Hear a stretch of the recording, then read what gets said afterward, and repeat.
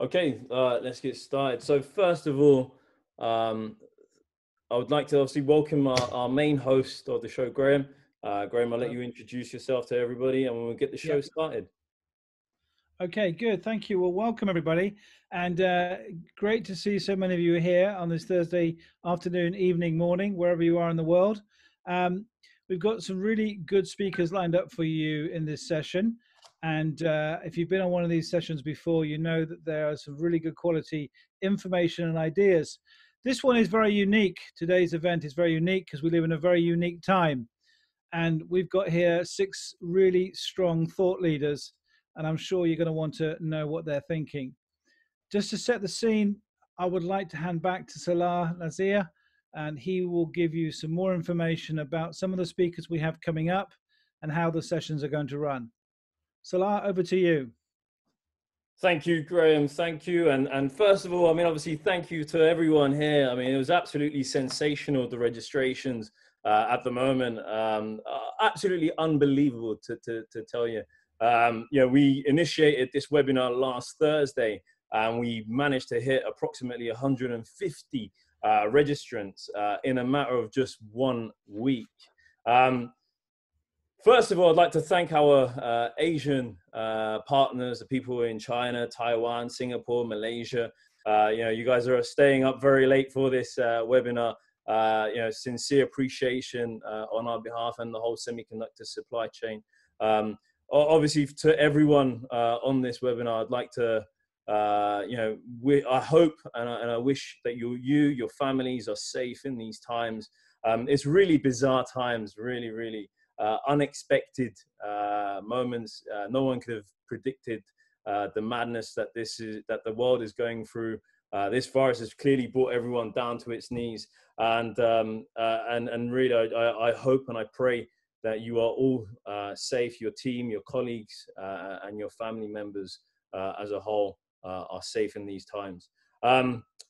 Moving forward, I mean, with regards to this webinar, this is our first webinar that we're holding, and like I mentioned earlier, sensational turnout already, and I really appreciate the camaraderie of our members as a whole. I'd like to thank our team in specific, Kevin, who manages the global sales team, Jubed as well, alongside Elsa as well, and of course, our dearest Cindy, who runs our operations globally.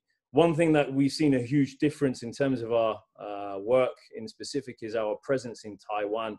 And we had a new colleague, Mia Chen, join us recently, who's done an absolutely sensational job in Taiwan, alongside working very closely with the Taiwanese supply chain. And I presume quite a significant representatives in Taiwan are on this webinar right now. So again, I know it's 10 p.m. out there. I hope your wives are not complaining. I hope your husbands are not complaining as well. So that's a sincere thank you on my side. So let's talk about the challenges in this market, especially on our side as well. Look, the situation that we're in is really made it very difficult for a physical face-to-face platform to happen. And especially, looking forward from now to the end of the year, we have to seriously look at virtual conferences as an alternative to ensure this idea exchangement that we're notoriously known. Of course, there is nothing like a face-to-face meeting. There is absolutely nothing like meeting person to person. Human to human is our DNA, but the situation that we're in right now, we really need to take virtual conferences seriously. And with the turnout that we have already on this webinar, it's really a special thing at the moment. So expect us that, moving forward to the rest of the year, I hope that this webinar goes smooth. I hope there's no technical issues. I know there's been, obviously in the news, this situation with regards to the Zoom platform and the lack of security behind Zoom, which I will explain in the next slide. However, through the experience that I've had with webinars, through the research that my team have done, Zoom is an absolutely fantastic webinar in terms of the smoothness of the video, the smoothness of the audio, and etc. So on to the next slide, you'll see our member partners here in specific. I really appreciate everyone's support on the globally, with regards from OSATs to the IDMs, to the IC design houses, to the end users. We really appreciate your support throughout this year in specific.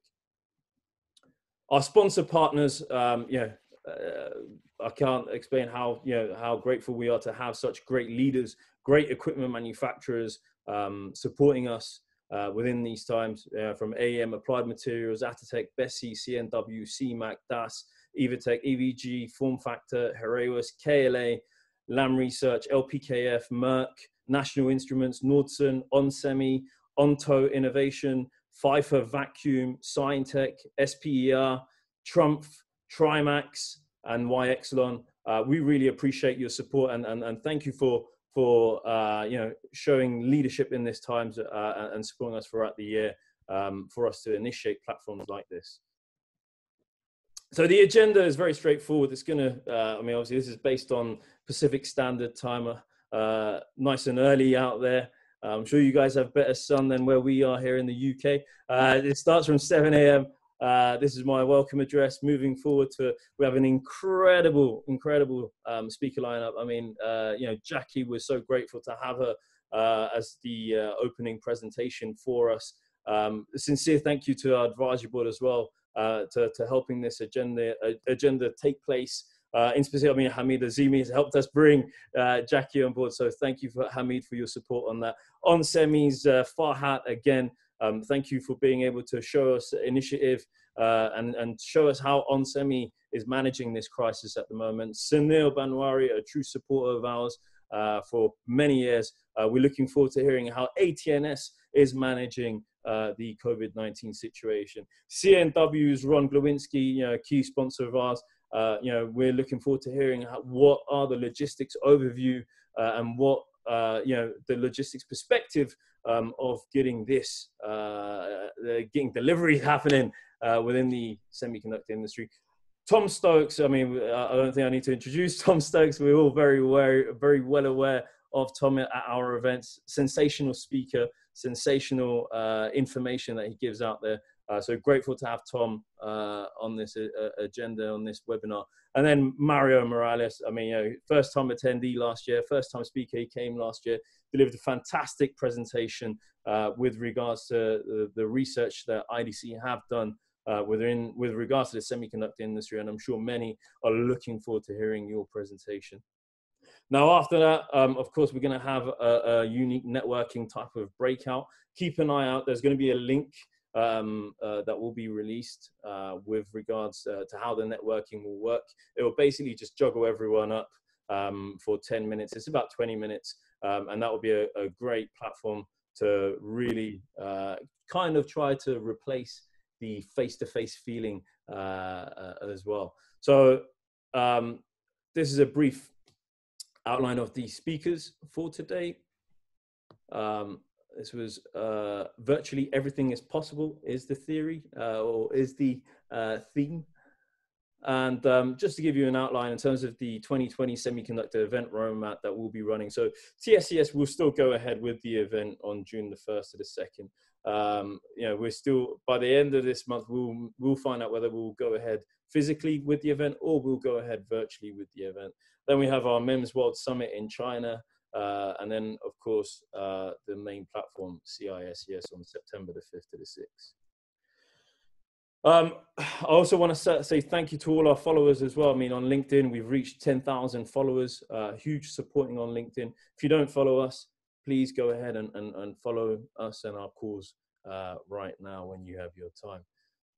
The demographics of the attendees are as follows. So the attendees from last year's event is literally very similar to the registration list that we have at the moment. There are some new participants as well that I'm aware of in this webinar. So welcome to ISES webinar.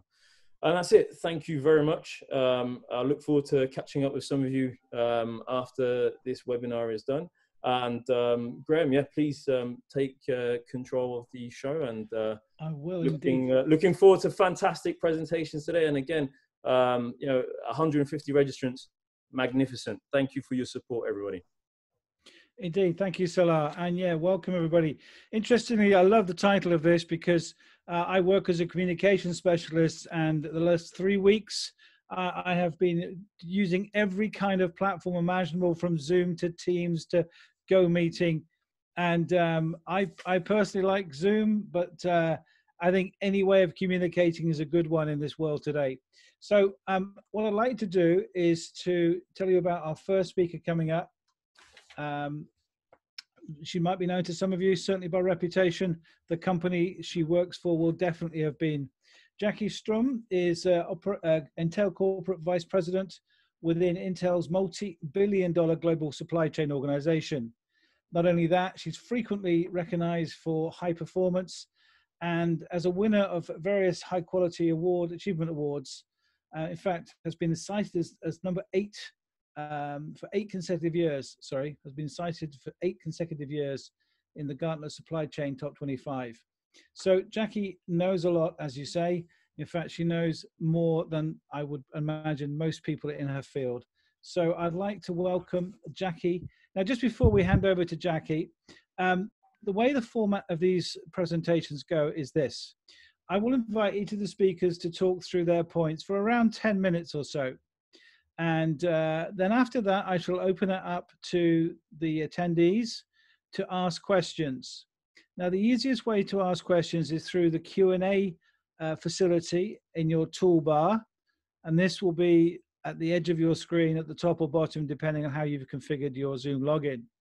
So please listen carefully to each of the speakers and make those really important questions as they come through.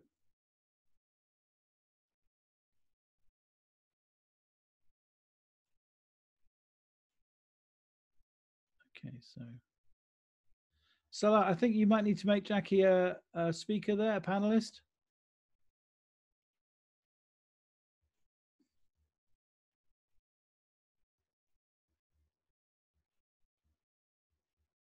So if you click on, just click on Jackie's name and. Yep, it should be working now. Where's it working now? Promote to panelist. Jackie, hello, can you hear me?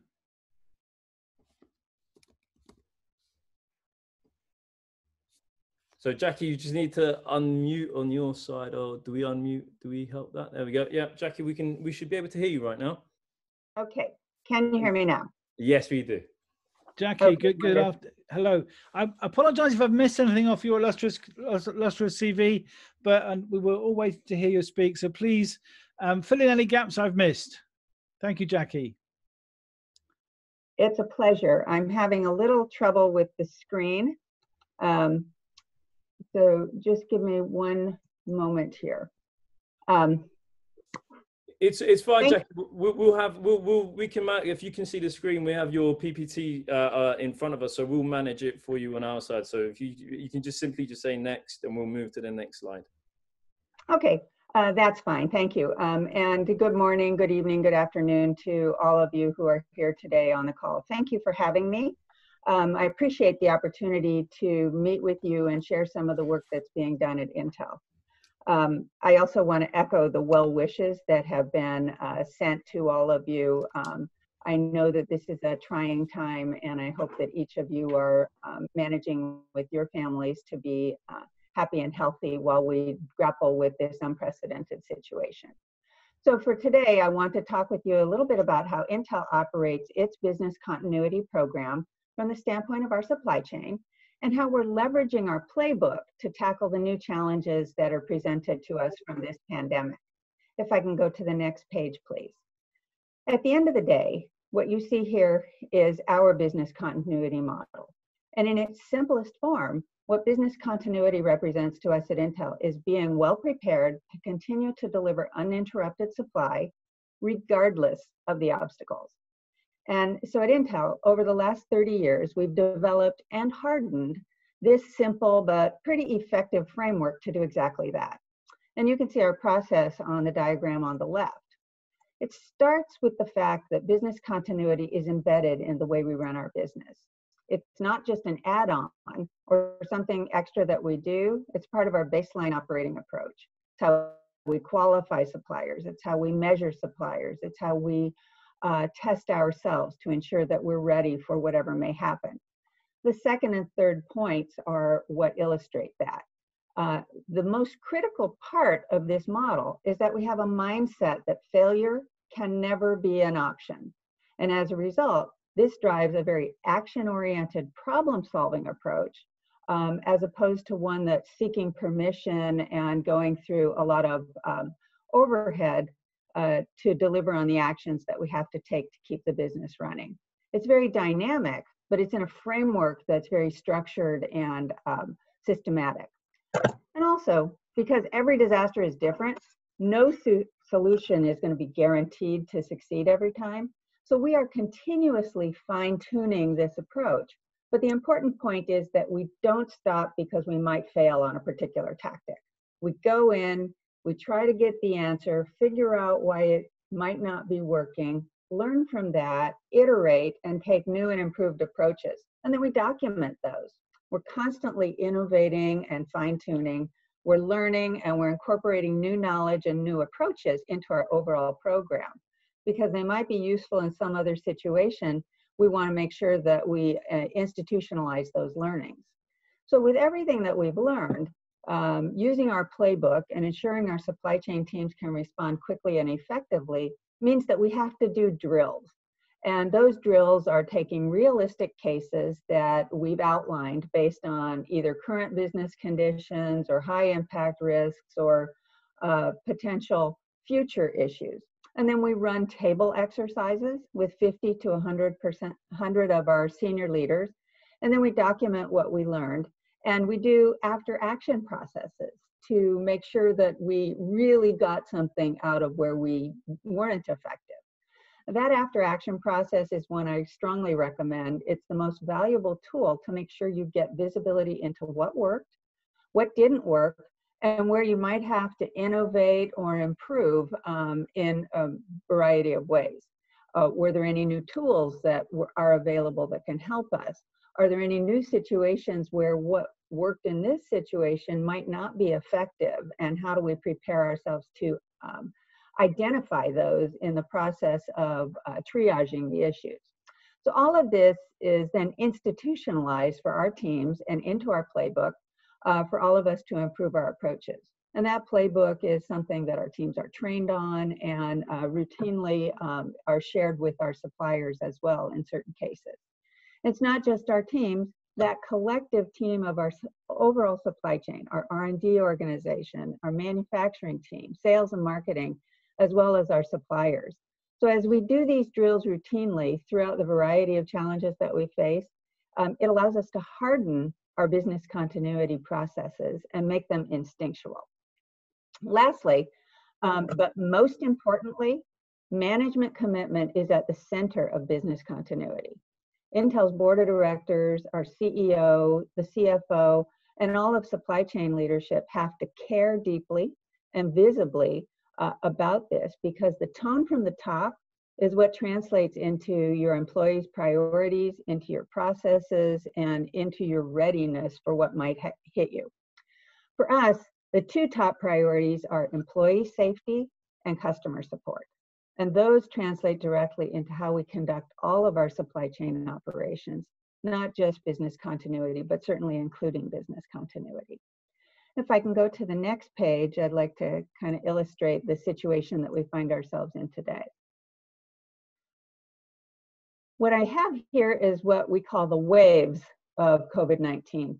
And what you can see is that we have seen an accelerating expansion of risk. And I know that all of you have been living it. And this, I think, is a much more significant challenge than the other disasters I've faced in my career. But the approaches that we've taken historically still continue to serve us well, but the pace of innovation is perhaps a little more rapid than we've experienced in prior times.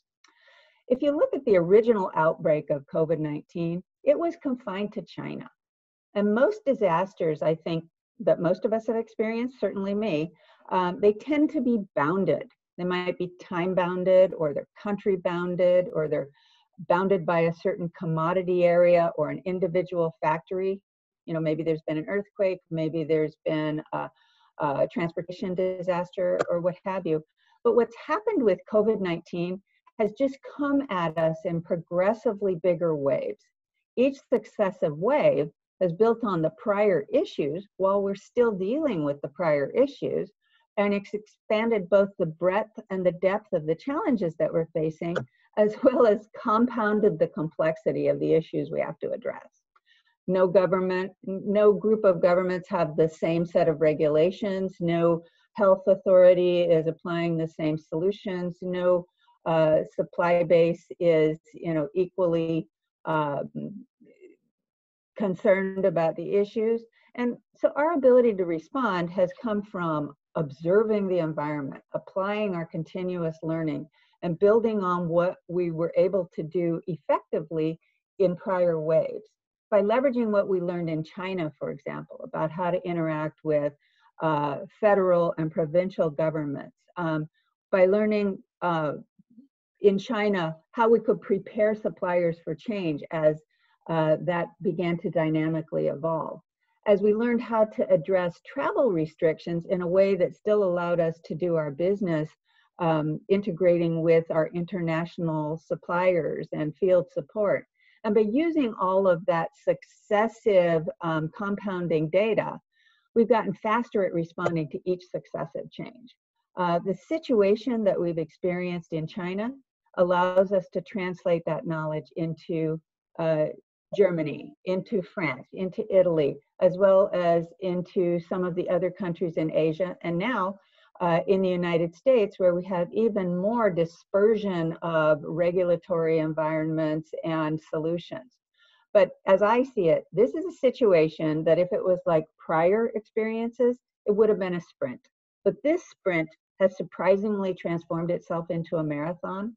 I think we're at 12 weeks and counting since the first Hubei shutdowns. And in this sprint, also known as a marathon, we found that you can only win if you're conditioned and you're ready to adapt. So that's what we hope we are doing.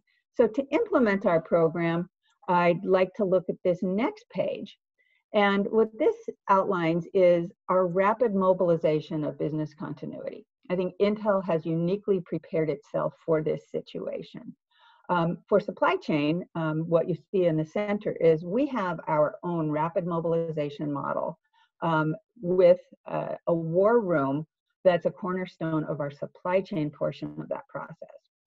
We've developed a business continuity playbook years ago, and based on what we know from early warning systems, that triggered us to activate our war room for supply chain in mid-January. And this was the very early stages of people understanding what was going on in the Wuhan quarantine, as well as the potential scope of the issues that were in front of us. So this was well before I think most people were activating their programs. This war room is a tool that we use. We meet twice daily with our top supply chain leadership and any critical subject matter experts and people maybe from other business continuity teams across the company who are looking for supply chain support.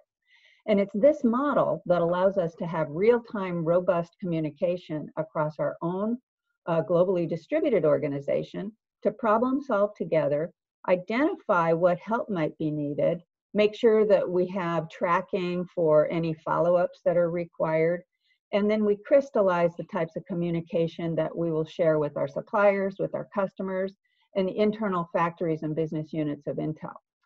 And as you can see, it's not just us in the supply chain that is shown in the gold color, it's Intel's overall construct. Our corporate approach to respond to emergencies is extremely well structured and comprehensive. One of the key elements that's front and center today is the item you see on the far left of this page, and that's our pandemic leadership team.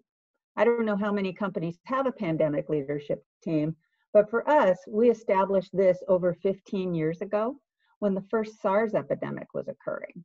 And although there haven't been any pandemics since then, we thought it was important to maintain this capability since the potential for such a situation remained and obviously was unresolved.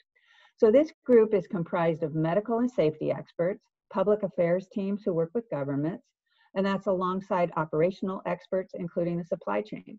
It's deeply equipped to orchestrate across the corporation on how we need to respond internally to ensure the health and safety of our entire workforce and the continued operations of our company.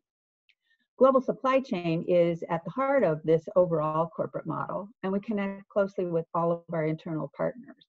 But in particular, we work with sales and marketing to understand the changing needs of our customers, who might be changing their demand because of issues that they're facing, who might be accelerating their demand, et cetera. We work with our internal factories to ensure support for ongoing production, and we work very, very tightly and significantly with the public affairs and legal teams as we grapple with the government restrictions and emerging policies to ensure that we're in compliance everywhere, but also to conduct appeals that might be needed as appropriate. And we've definitely had to stretch those muscles in the course of this particular situation. Additionally, the supply chain creates the external links that are required to deliver to our internal needs. So we maintain close relationships to our suppliers and our customers, and we communicate status and needs on a daily, if not more frequent basis with our suppliers, either through supplier.intel.com, where we post a lot of information about emerging policies, or directly through our commodity teams. We work to make sure that they know how we're protecting their workforce when they may be working on our sites or on our issues. And then also to share what emerging needs might be required from them on workforce management or other particulars. So due to the global integrated nature of Intel's overall supply chain, no single organization has a total line of sight to each of the business continuity areas. So we use an active communication framework via the war room, and that leverages what solutions might have been identified to work in back-end equipment, for example, and applies them to our front-end equipment areas, or more broadly, if they're applicable to new disruptions or other organizations. And we do this reuse, recycle, rather than reinvent the wheel every time. We don't want every commodity team or every account manager to have to design their own solution. And if you know Intel, copy exactly is a foundational principle.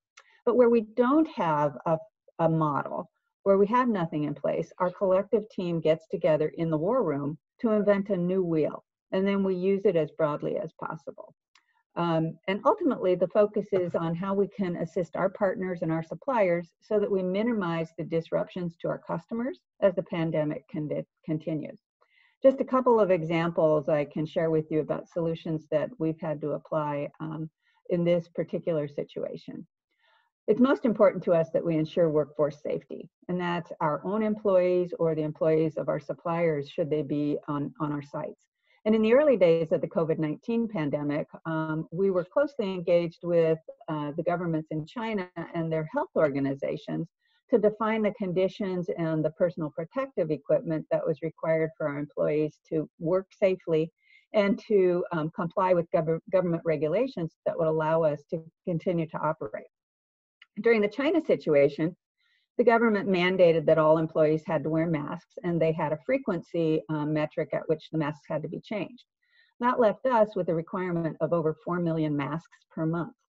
And I'm sure that you all know supply tended to dry up very quickly when it wasn't coming out of China, and India had put some embargoes on mask exports. So after scouring the world for supply, we managed to find a volume supplier in South America. And as we were trying to lock that in, we thought that was available to us, 1.5 million units. Someone else swooped in with cash and took that supply.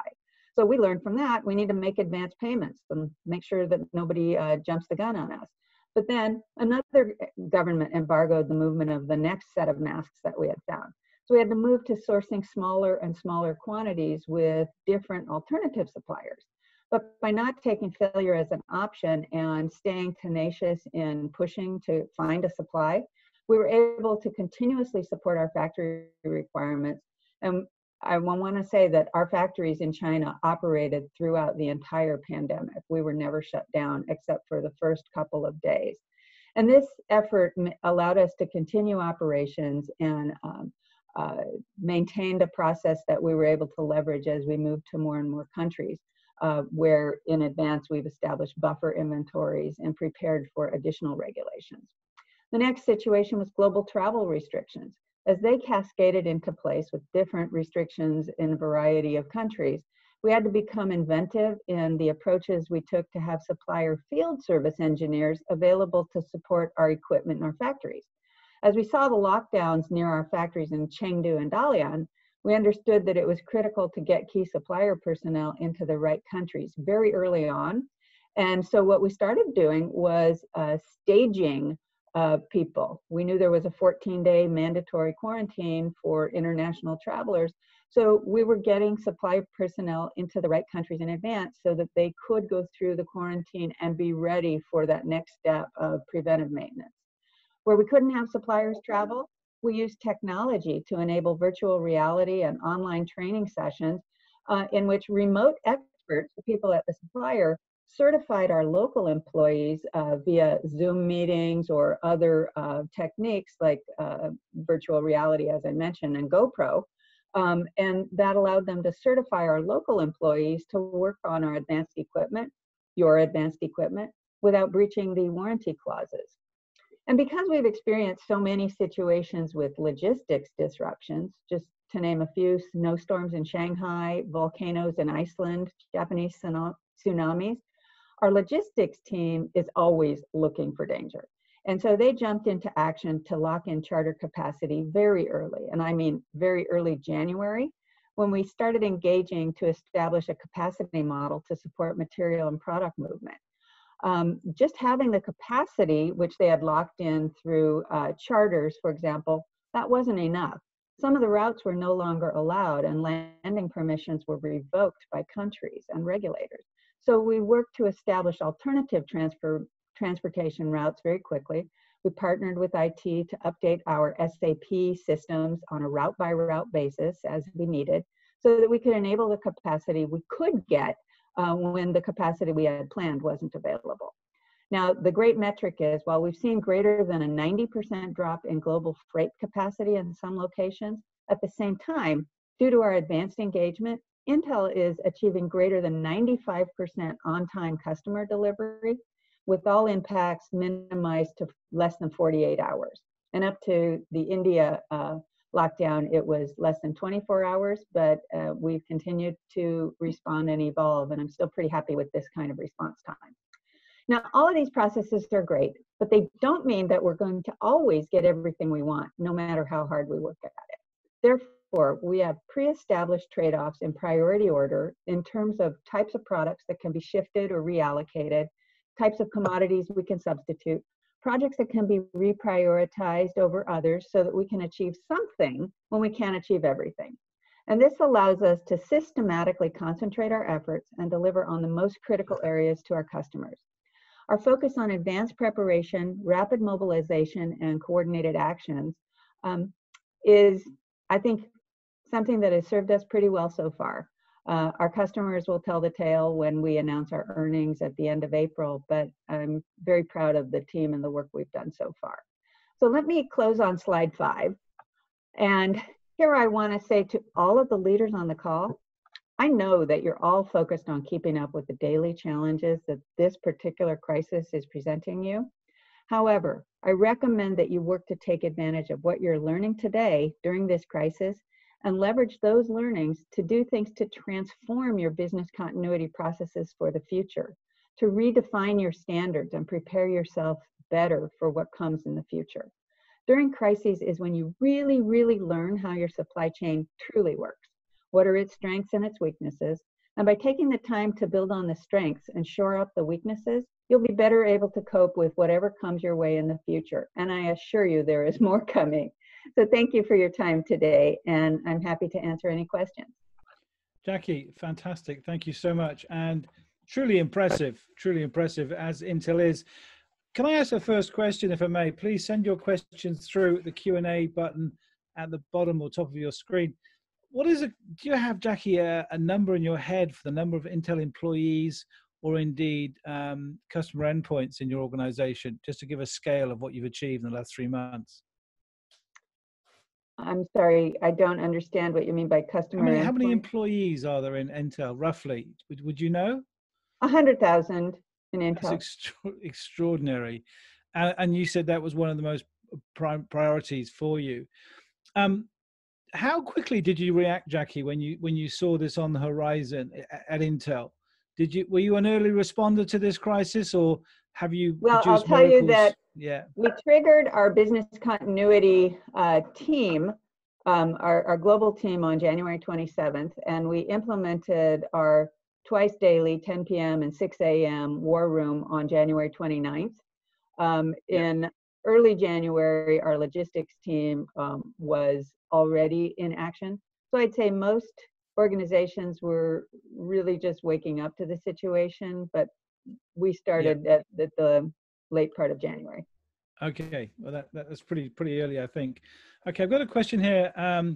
Do you see any impact on the Intel business because of the COVID-19 from a demand point of view? Do you think the demand for Intel products will decrease or increase as a result of the virus?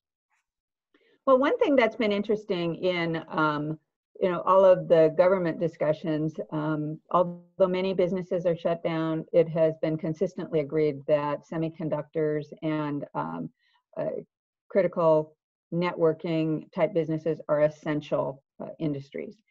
And I think they're essential because this is how the world runs. Cloud service providers require servers, require networking, require ISPs to have great telecom equipment, and users want high-powered connectivity tools and very responsive compute capability. So my anticipation is that the demand for high-performance compute is only going to increase. Yeah.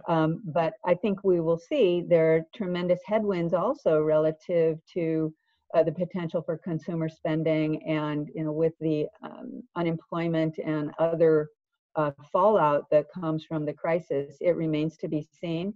But I think in its purest sense, the demand for high performance compute capability is only getting stronger. Yes. All right. Really interesting. I'm going to ask you to pause there because we've got many other speakers, but Jackie, thank you again. Really interesting points. And if any of you have other questions, can you please keep sending them through, and we will try and get Jackie to answer them at some point over the next couple of days. Thank you, Jackie. Thank you. Now, next speaker coming up is Farhat Jahangir. Have I said that correctly, sir? Perfectly fine. Oh, thank you. I think you may just be being kind to my strange English accent. Stunning career, massive background, a master in science degree, electrical engineering, moved through supply chain networks, responsible for many margin improvements over the years. And today is VP of Manufacturing and General Manager at East Fishkill. He joined ONSemi through an acquisition very recently, but has spent 6 years with a previous organization. So Farhat, please, over to you. And we're very interested to hear your views on this, this topic today. Thank you very much. I really appreciate the platform that you guys have provided, and then made us, enabling us to talk and then convey our message through this very difficult time around the world. My focus of the presentation today is not purely from the supply chain business continuation point of view. It is the impact of COVID-19 and our business continuity. So as I believe that Jackie did a great job in presenting what our pillars of supply chain, where semiconductor world focuses, and then our business continuation. So my presentation will be focused on the reaction of the COVID-19. What are the steps that ONSemi has taken to make sure that the business continues, and then when the global pandemic situation is under control, how fast we can recover. So if you go to the slide, next slide. So as you know, the first case was announced by China. The first declaration was done by China on December 31st. And around mid-January, we became aware of this situation, what is happening around the world, or what is happening, especially that was focused only China, as Jackie mentioned, waves of COVID, and then the wave one was only in China. And then our ONSemi is a big company. We have a global footprint. We have 36,000 employees, and out of that, almost 30,000 employees are only in our manufacturing related. We have fabs and assembly houses all around the world. So with this wave one, we also, China wave, we also felt that very strongly that there is something going on, and this is going to be coming out of China fast soon. So by end of January, we put our team together to see how can we react to this one, and how can we make sure our business continues globally. So in this regard, as Jackie was mentioning, the war room, we have a situation room where the global business continuity teams meet multiple times a week. Actually, we do have meetings in the hallway also to make sure that everyone is aware of that. Well, this is not only in the corporate head office or the supply chain controls, which is in Phoenix. This is also all the manufacturing sites, the local sites that we have around the factories. We have a business continuity team also theirs also. So those teams are working and then reporting. The factory teams are working and reporting almost on daily basis to our central team. And central team, the situation room that I mentioned, is we are very closely monitoring the situation of where is our supply chain dashboard, through the dashboarding, where are the supply chain lags are, or the area that we need to address it urgently. This is not new because of the global footprint. This is our practice over a decade or so, that where we have a business continuity plans and global pandemic reaction plan, how we adjust our business to address that one. And this COVID-19 is one situation which became pandemic. And if you know that we have multiple epidemic situations also, sometime can be in earthquake in Taiwan, or maybe some other geopolitical situation in any different country. So we have to make sure that we have the teams, and then we have our supply chain in such a form that where we have a dual source or multiple source, and then do we qualify our fab technology of mirror fab, whatever we are producing in fab 1, do we have a mirror in fab 2 or fab 3 or fab 4 or different areas? Same as the assembly situation. Is it qualified in one product, qualified in one assembly only, or is qualified in multiple assemblies, to make sure if there is a situation like this, how can we react? Second, and the last bullet is very important, is the communication. The last thing you want is the customer interruption and any communication to your customer. And then we have a multiple channels established with all our customers where we do our communication. And some of the information is also available on our website. We have a special coronavirus alert daily basis. We update that. Next slide, please.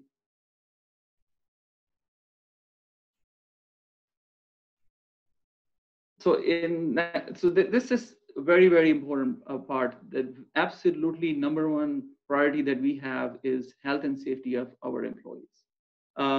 So moment this issue happened, we right away we form our team, as I mentioned earlier, is how are we going to be reacting when it's situation. This was locally initially for China, and then became other countries outside China, and then became global footprint of how we're going to be reacting to make sure our business continues and our customer receives the part uninterrupted.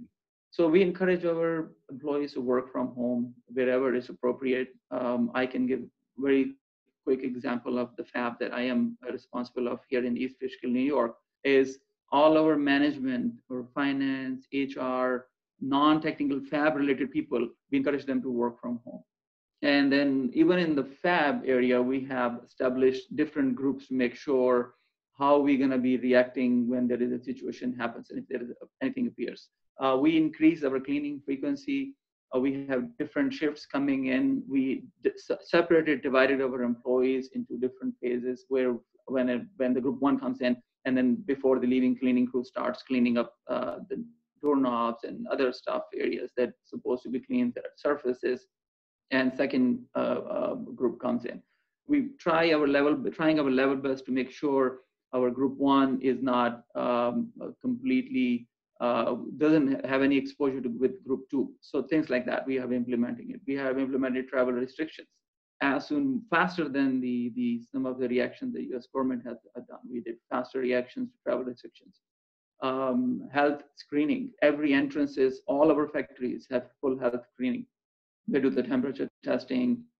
We encourage employees to wear gloves, desanitize their hand, put their gloves on, and put the mask on. Every factory we have that implemented.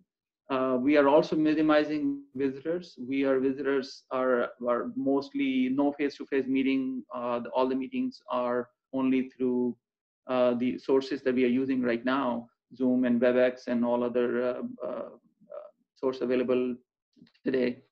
And then also we are handling everything case by case to make sure that we minimize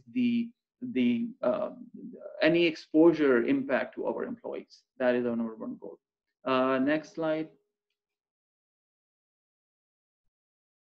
So supply chain situation is, as Jackie mentioned in very great detail, is semiconductor manufacturing supply chain is not straightforward. It is very dynamic. And then we have, and on Semiconductor, we have taken a lot of steps to make sure that we minimize the impact as much as possible. So we are monitoring and partnering with our suppliers to make sure our raw material is available, make sure it's not, on Semiconductor, we have almost 70%, more than 70% of our manufacturing is in-house. We have around 30% manufacturing is external manufacturing. So it is very important for us to not only to make sure our supply chain is running, our factories are running as high throughput as possible, is at the same time our manufacturing partners that we are third manufacturing partners, external manufacturing partners also aware of our situation, our requirement, and then how they are reacting to that. So it's a very close working relationship. Great thing is that everyone is feeling it at the same time, and everyone is aware of that situation, and they are helping in a great deal to one another. So not only that, we're working very closely with our logistic partners also to make sure how we're going to be moving our material freight goods, either through air if possible, if not through ground and through ship. So wherever is all the possibilities that we evaluate, and then we already have lined up to make sure that we see as minimum impact as possible. And of course, and then they quickly adjust if the situation changes. That is absolutely, we are the business we are in, the reaction is absolutely important for us. So it's not only a reaction. So because supply chain, especially business continuation, is make sure that we proactively work to take care of the supply chain situation. But even if in case we cannot proactively work, because there will be cases coming in where we have to react it. So the reaction, make sure how fast we take care of the reaction is also very important. Next slide, please.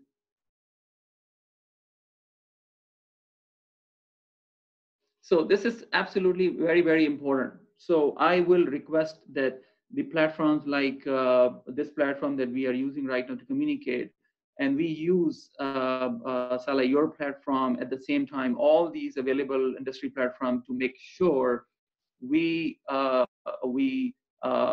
our lawmakers around the world in different countries are aware of the semiconductor business situation, how this works, because this pandemic is very different, and then it is around. It's a pandemic, so it's around the world, and then we have seen, as Jackie also mentioned, that different countries have imposed different reactions to that one and different restrictions to their export or import, making sure how they will be reacting to this situation in their country.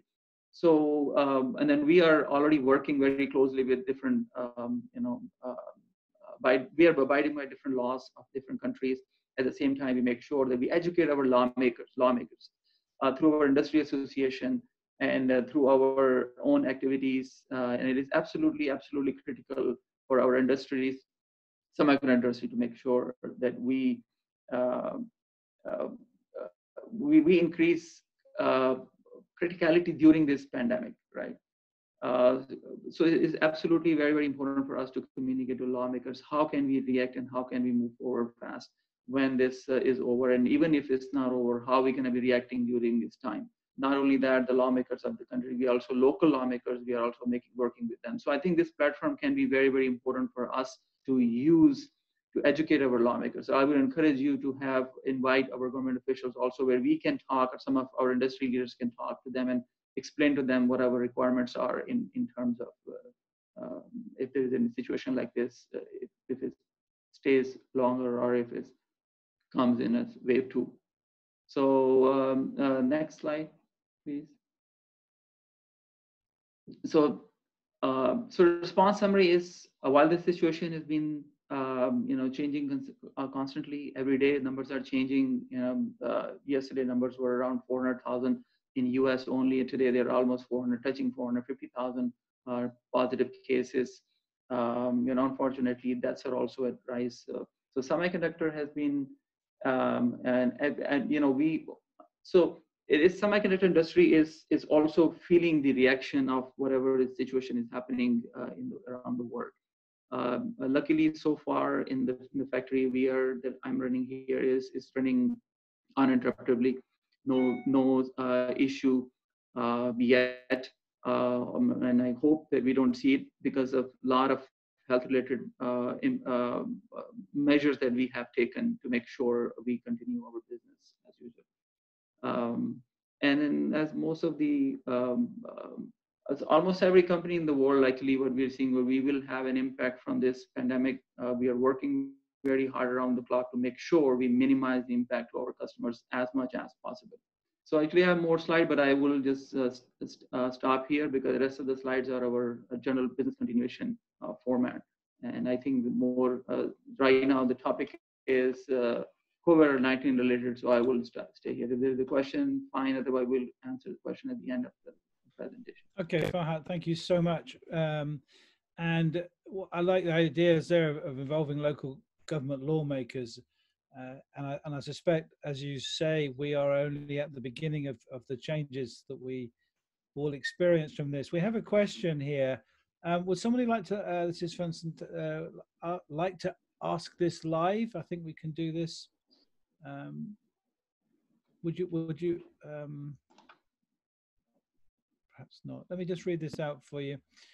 Do you see any disruption in the back end or packaging supply chain, as some of ONSemi's factories is located in China and other parts of Asia? Also, do you see any supply chain issue with the OSAT partners? Now, those are two big questions. So Farhat, if you could give us your answer, that would be lovely. Yes, this is actually a very good question. Definitely, we do have supply chain, our OSAT factories, assembly and test packaging factories in China and also other part of the world. Initially, we had a small supply chain hiccup when the China was completely locked down, but our factories were never shut down. We were running it at a lower level. Throughput was extremely low, but as of today, all of our China factories are 100% to capacity. We are seeing some impact in outside China assembly and packaging assembly and test area, but we are working with the government, as I mentioned, that it is absolutely important for us to work with the government to make sure that they are aware of our industry compared to some other factories, how our employees work, because for example, if there's a fab, everyone is very clean room environment. Everyone is already and particle free. So the germs are also very unlikely to get in. So some of our assembly areas, we raised the bar of the cleanliness of putting the mask on and then the gloves on and So we educated our lawmakers, and so far so good. So far we are running fine. We have some. We are not running to full capacity outside China yet, but we are in a good shape today. Okay, excellent. Well, that's good to hear, Fayed. Thank you. And likewise, if anybody in the room has any other questions, please send them over. So now I'd like to move on to our next speaker, is Sunil Bawari. Sunil is the Chief Operating Officer and Managing Director of AT&S India, PVT Limited. And he's got over 30 years in international leadership experience, with 20 years in the US and 10 years in Asia. And I think that makes him extremely well qualified to share some of his thoughts and predictions, I think, for where we are today in these strange times. So Sunil, can I hand you over the audience, please? And we can put the slides up for you. Excellent. Okay, thanks. Can you hear me? Yes? Yes, can hear you fine, Sunil. Okay, Yes. so thanks for the kind intro. Yeah, I think this crisis really brings up the point which was made in the old Chinese curse. May you live in interesting times. I think the person who came up with it probably didn't realize how interesting it would be. So anyway, with no further ado, I'll dig right into AT&S. So probably many of you may not have heard of AT&S, so I'll just do a quick introduction. Next slide, please. So what is AT&S? We provide high-end interconnect solutions for mobile, automotive, industrial, medical, and as far as high-end PCBs, we basically are number one. And we are over $1 billion in revenues. We are among the top 5 PCB producers globally, over 10,000 employees. And again, nowhere as large as the 2 previous presenters. We have big shoes to fill. But again, we have an efficient global production footprint with 6 plants in Europe and Asia. And I'll talk a little bit about how we learn from each other in this crisis. Next, please. So just to give an idea of the global reach of AT&S, our headquarters is in Austria, and we have 2 factories in Austria, 2 in China, and 1 in Korea, and then 1 in India. So basically, you can see that really our global footprint gave us a lot of opportunity to learn from each other as the COVID crisis spread from one country to the next. Next, please.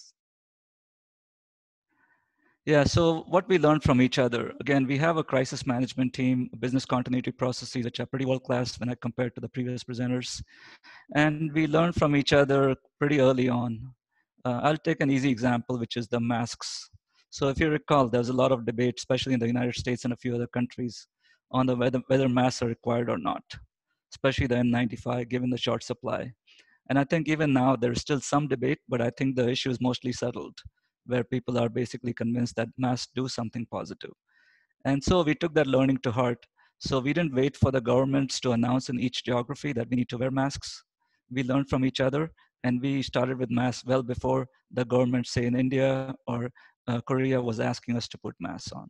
So really, this is something which helped us stay ahead of the curve. So when the governments actually came in with their regulatory requirements, we were already ahead of the curve. And this is something which is actually, again, the compliance is a key part of it. And we actually, in some sites, we have disciplinary action, which applies in the case that these processes are not followed, because as you know, in some countries, compliance has been an issue. Body temperature measurement, I think that's pretty standard in all sites. Obligations to wear masks even when you carpool or in buses. And really making sure you don't wait for them to get the mask when they come to the site, but have to have them available even before they get on the bus ride when they're in the queue. So they maintain the social distancing all along.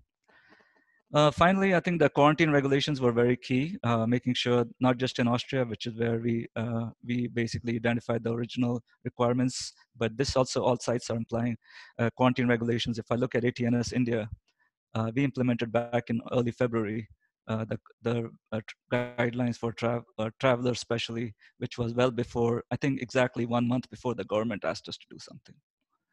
Next. Business trips stopped. I think this is all pretty standard, so I will skip quickly through the common practices at other sites.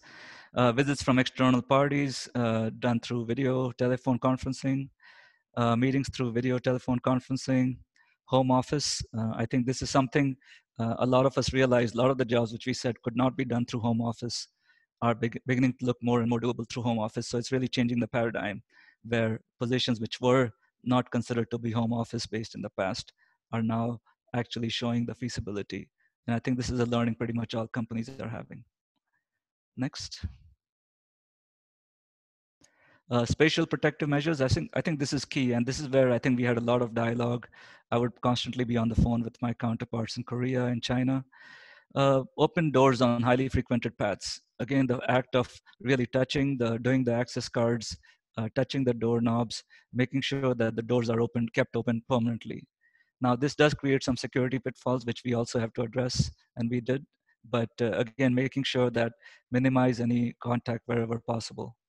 Increase cleaning on the door handles. Sensitive areas would be disinfected. In fact, we did the disinfection of our site when we restarted after a very short gap of a few days. But we did it before the government asked us to do.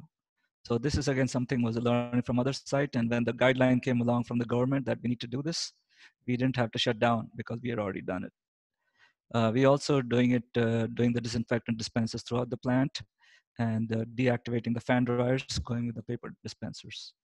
Next. More on spatial protective measures. So especially canteen is a key area, making sure wherever there's opportunity for increased mingling, to have restrictions on how many people can sit per table, having glass partitions between the two people sitting across from each other on the table, reducing the seating, staggering the lunch breaks, making the meals basically, again, a lot of requirements where we safety distance between tables, maintaining the requirement well before the government actually requested us to do that. Reconstruction measures in the break room, dismantling the bar tables, which used to be areas where people would get together and talk and have tea. Distance marking at the smoking areas as well, making sure even in the smoking areas there were enough floor markings to maintain the safety distance. Next. So I think this one I'll probably spend a little bit more time because we are right in the middle of it. So as you know, in AT&S India, the lockdown started pretty much 2-3 weeks ago. So this was a nationwide lockdown followed by a statewide lockdown. And it was really challenging in the sense that they both happened with pretty little notice. But because of the fact that we had prepared well, I think this saw us through a lot of, this gave us a lot of advantage in dealing with this. But even with that, we had an issue which no one had planned for. And I'd like to hear from the other panelists if you have seen an issue like this. But this definitely took us by surprise and led the foundation for more learning. So what was this issue? Let me get to the next. I think it's a build up, so you'll have to keep clicking. So what if the company next door to your factory has a COVID outbreak? So this is exactly what happened to us. And again, for the reasons of privacy, we will not mention the company next to us, but it's safe to say it's not in the semiconductor electronics industry. But they had a major COVID-19 outbreak, and they became an epicenter. Within the state we live in, almost half the cases came from that factory. Now we were within 1 kilometer radius of the red zone.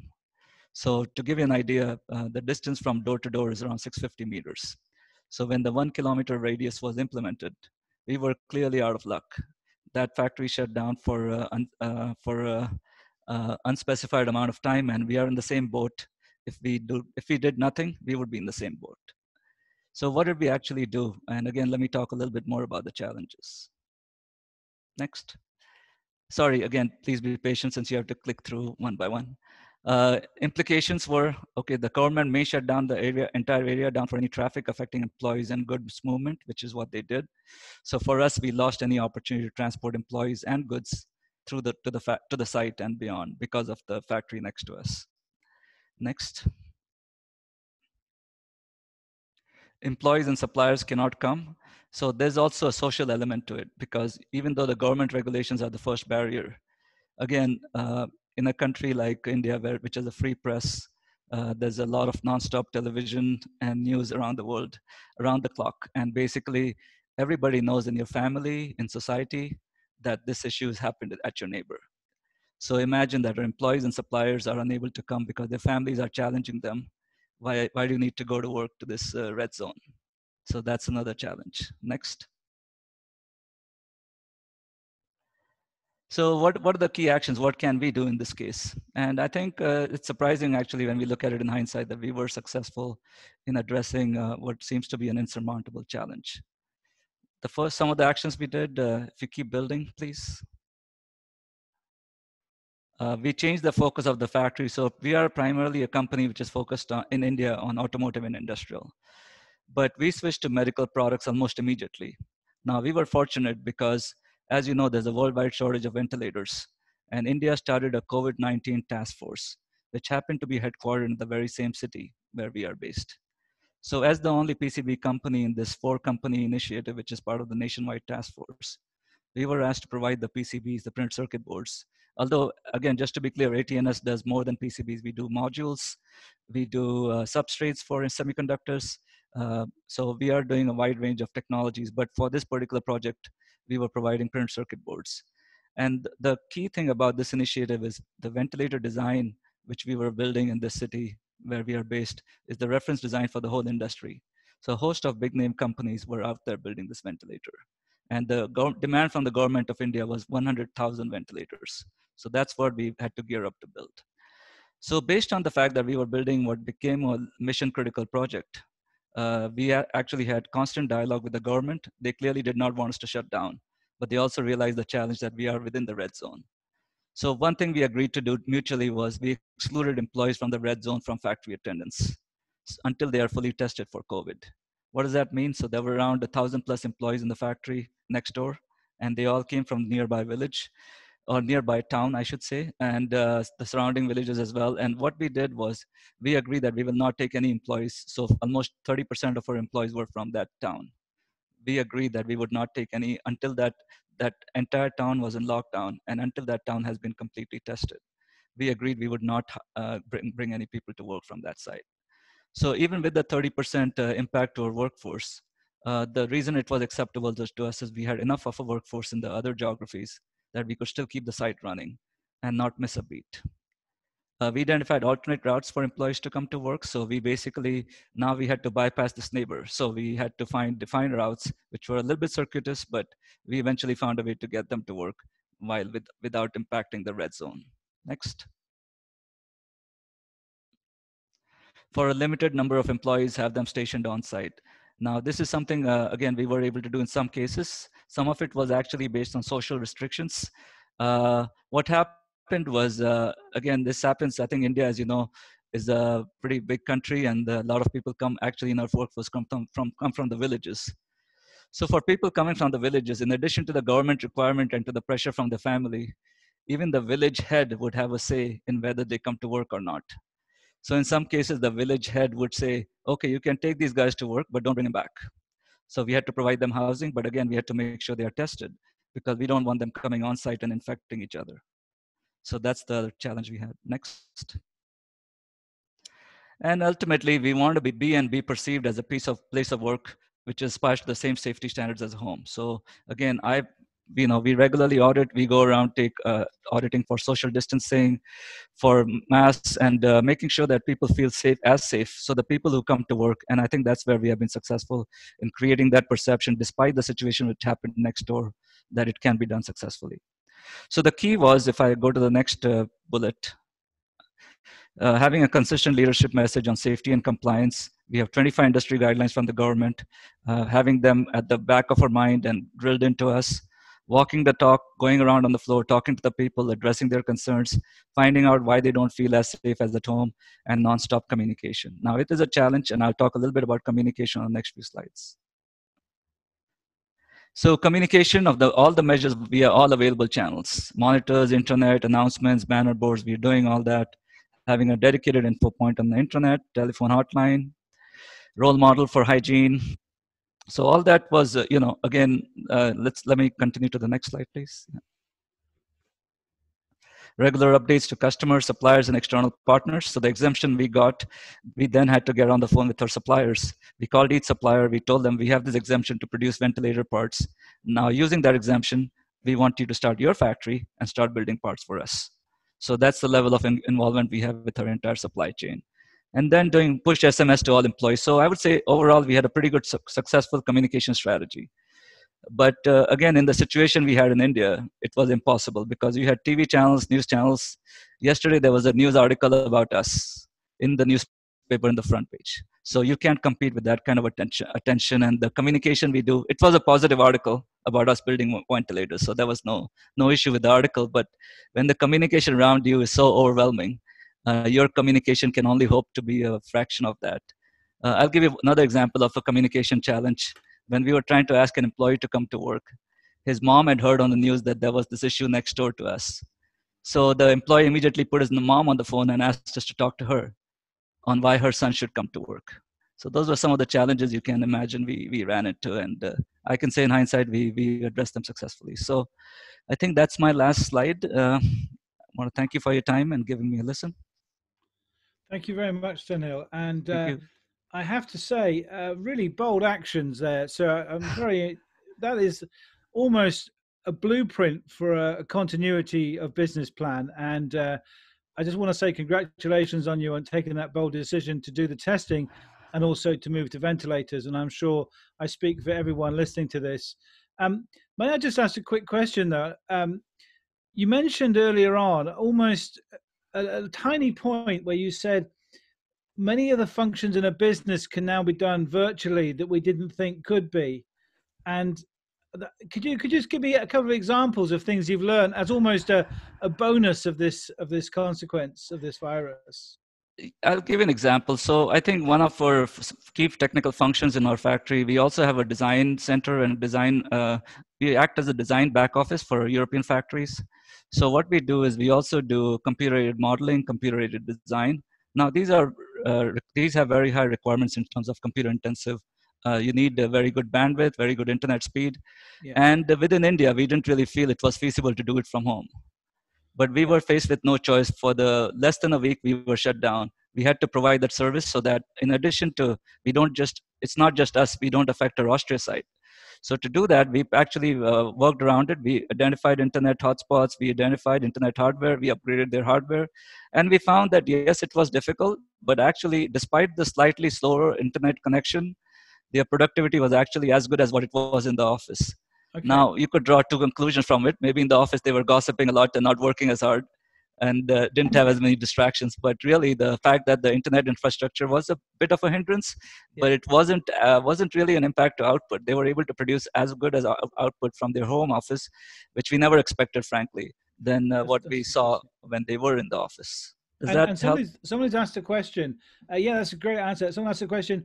Was there an impact because of this lack of travel and lack of face-to-face on your supplier management, supplier visits? Were you able still to manage projects and suppliers virtually? Yeah. I think so definitely we have, so in our case, because of the process being very intensive with the supplier collaboration on the chemical side, we have actually quite a few supplier stations in our factory. So we made arrangements for them to take advantage of the same exemptions that we did locally. And also we had video conferences with the supplier management, whether it was in India or Europe. So we were able to make sure that we actually spanned, I think the supplier, I think the learning, what I heard from the Intel presentation and also from the ON is, I think with the technology we have today with Zoom and all the tools we have today, supplier collaboration is not really so difficult using the same tools we are doing now. Yeah, I think we're all learning that. One very last quick question is, someone's asked, how do you get access to so much testing equipment? Because I know in many parts of the world, here in the UK, we are struggling to find testing equipment. So how do you access that? You mean COVID testing equipment? COVID-19 testing, yes. Sorry, yes. So I think I would be lying. I think if I gave the impression that for us it was easy access to COVID testing, that's not the case. We actually relied on the government's test kit availability to do the testing. Okay. But since the neighbor next door had close to 900 people being tested because of that incident, by default, that became a priority for the state and almost for the country. So the government had limited kits, but they were focusing because we had such a major blow up next door that the testing was happening by default, and it was helping us decide also. So I think in the sense that I think testing is still a challenge, not enough test kits is a global problem, and India is no exception. Okay. Yeah, I can see that. So, well, compliments to you again, and lots of luck and stay safe. Thank you so much for your time today, Sunil.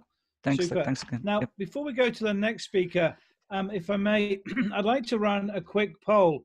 We would like to ask you all to, there's a poll going to appear on the screen in a moment, to share your thoughts as to your interest, if you like, in attending one of these 5 events: a 2-day online conference via webinar, a 3-hour focused online session spread over 4 days, once again virtually.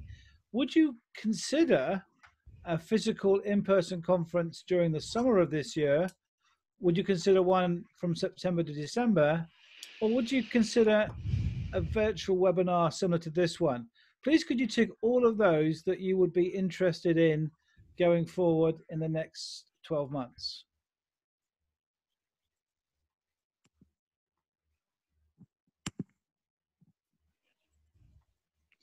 Actually, it won't allow you to click multiple. So just click the one that you think is the one you would definitely consider. Most interested, I guess, is if you would consider a face-to-face physical conference later in the year. Okay, good. Now, next up is Ron. Are you going next, or is it Mario? I believe I'm going next. Okay, Ron. Good morning, afternoon, evening, wherever you are. Lovely to see you here today. And you've got 3 excellent speakers to follow. So let me just introduce you. You joined CNW in early 2013, and you spent 10 years before that with DHL. You describe yourself, I believe, as being very customer focused and customer centric. And I'm sure, like a lot of us, we've been working night and day to keep those customers running. So if you could share your thoughts with us, Ron, that would be great. Thank you very much for having me. It's a pleasure to be here. I am broadcasting actually from Tel Aviv. And this afternoon, when I had to travel from home to the office, the roads were completely empty. And I think I was the only car on the road. It was amazing, very amazing. And it's nice to see you all. I believe many of you know CNW. We are moving urgent and critical shipments all over the world for the last 34 years, 24/7. And we support heavily the semiconductor industry and the automotive industry, but mainly for many, many years, the semiconductor industry. Okay, can you please move to the next slide? So as you all know, we are facing a different world, a new world, actually a closed world. We can see it on the next slide, where many countries are closed, shut down. I mean, the main centers of the world, like Manhattan, Washington, India, Malaysia, many of them are in area where manufacturing semiconductor. In the Philippines, in Malaysia, when there were closures, and it makes it challenging to move in and out shipments. India, for example. Next, please. So we are about 200 countries that are closed or affected. And of course, obviously, it affects also the airports, the passengers. But we are talking here today about the cargo traffic, the transportation, and there is a huge effect on the moving freight and moving cargo all over the world. Next, please. So we can see that the effect on the aviation and the impact on the aviation is dramatic. The coronavirus is grounding the world's airlines.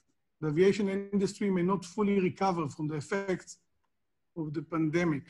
And next, please. And we can see that some of the major airlines are facing huge challenges. And I don't know if they ever come out of this situation. This is the picture of the plane that we can see that some of the planes are moving now from passengers to move cargo just to try and survive. And what will come next we don't really know, but we believe that airlines will offer fewer choices and higher fares, and there will be some challenging times for the airlines moving forward. This is an overview of Europe airplanes just before the COVID-19 started. And you can see the different nowadays at the end, on the next slide, a picture from the end of March. I think April even looks worse. And you can see, for example, Italy, no flights over Italy, just for an example. And it's about 90% reduction in these areas in the air transportation, which of course brings a huge challenge to move in and out cargo. This is the decline we can see on main lanes and main countries. You can see in this slide that it gets at the end of March. And as I said, April is even worse because the development in the UK and in the US, in Italy and Spain, so we can see that it's dramatic, and nearly 95% of the flights are canceled and less traffic. Here I brought you some figures so you can really understand the major airlines like Lufthansa that cuts up to 90% of their flights. In Europe, it would only operate 20% of the intra-European flights. They grounded all their Airbus A380 fleet. This is the biggest airplanes with huge capacity. They're all grounded. They canceled 23,000 flights just in April. Cathay Pacific is reduced by 96% in April and May. Turkish Airlines temporarily suspended all international flights. Next, please. You can see on the right the British Airways fleet sitting on the ground.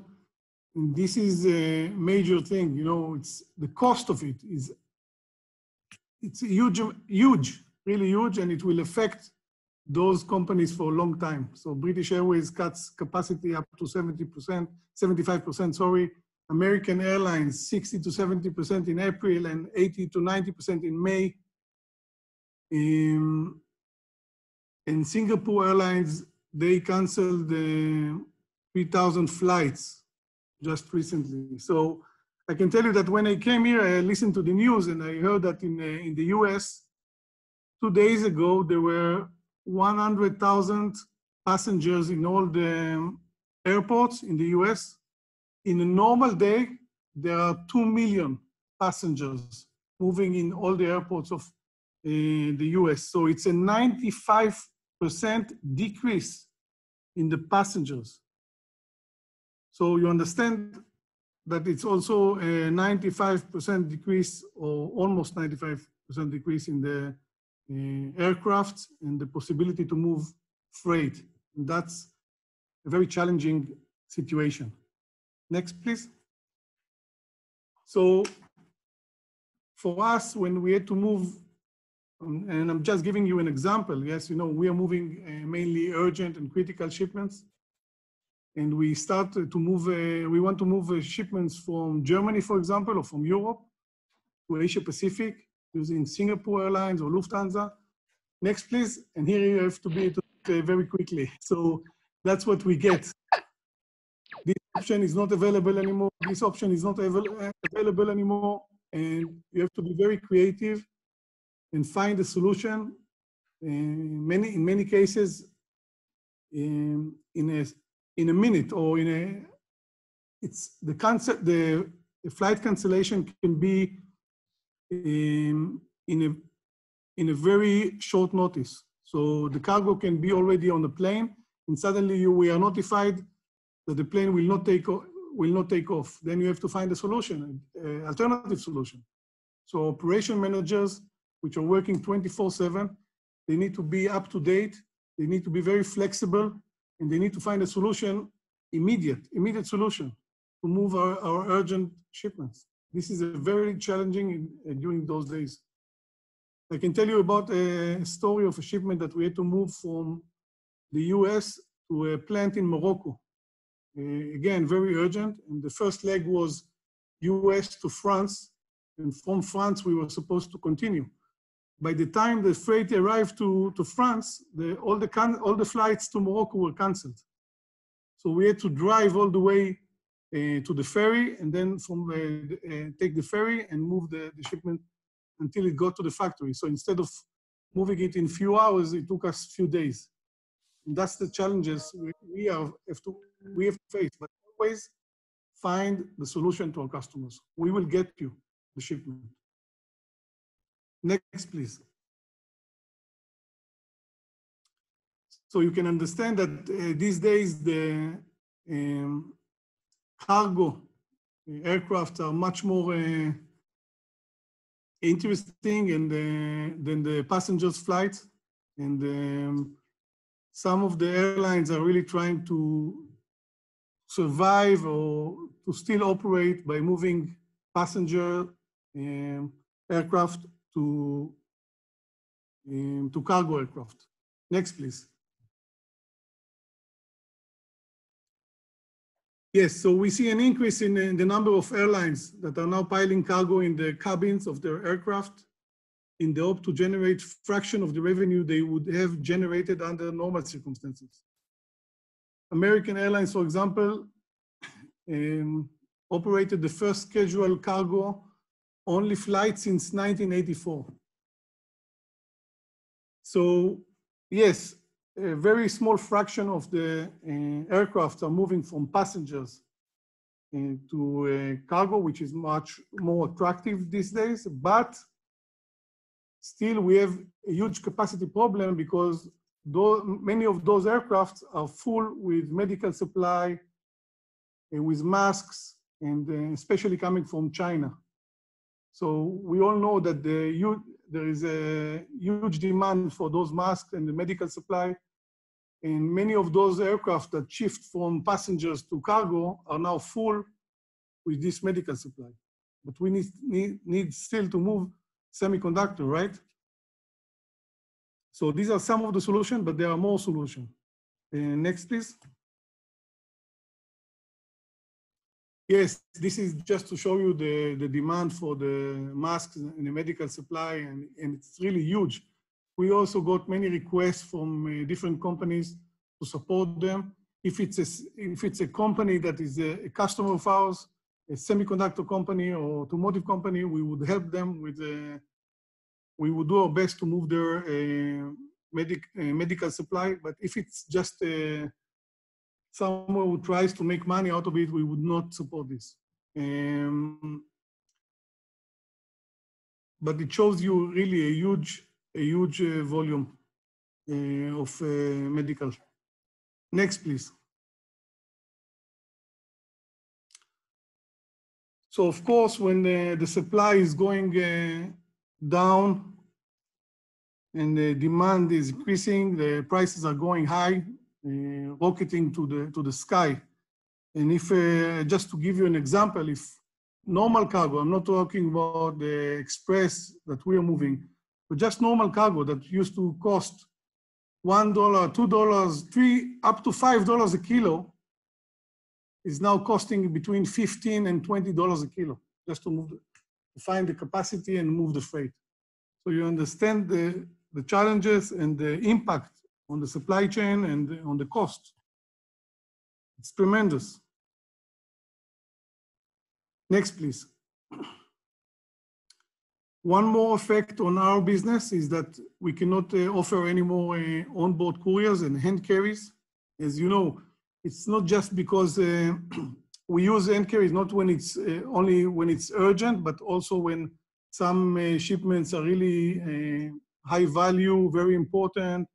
It can be a prototype, it can be something that is fragile, it cannot be tilted. And suddenly this option is closed. It's closed because, first of all, we protect our employees.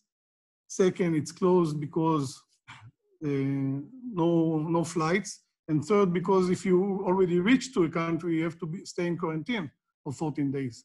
So which onboard courier will take such a condition? So this is another challenge we had to face. Yes, please, next.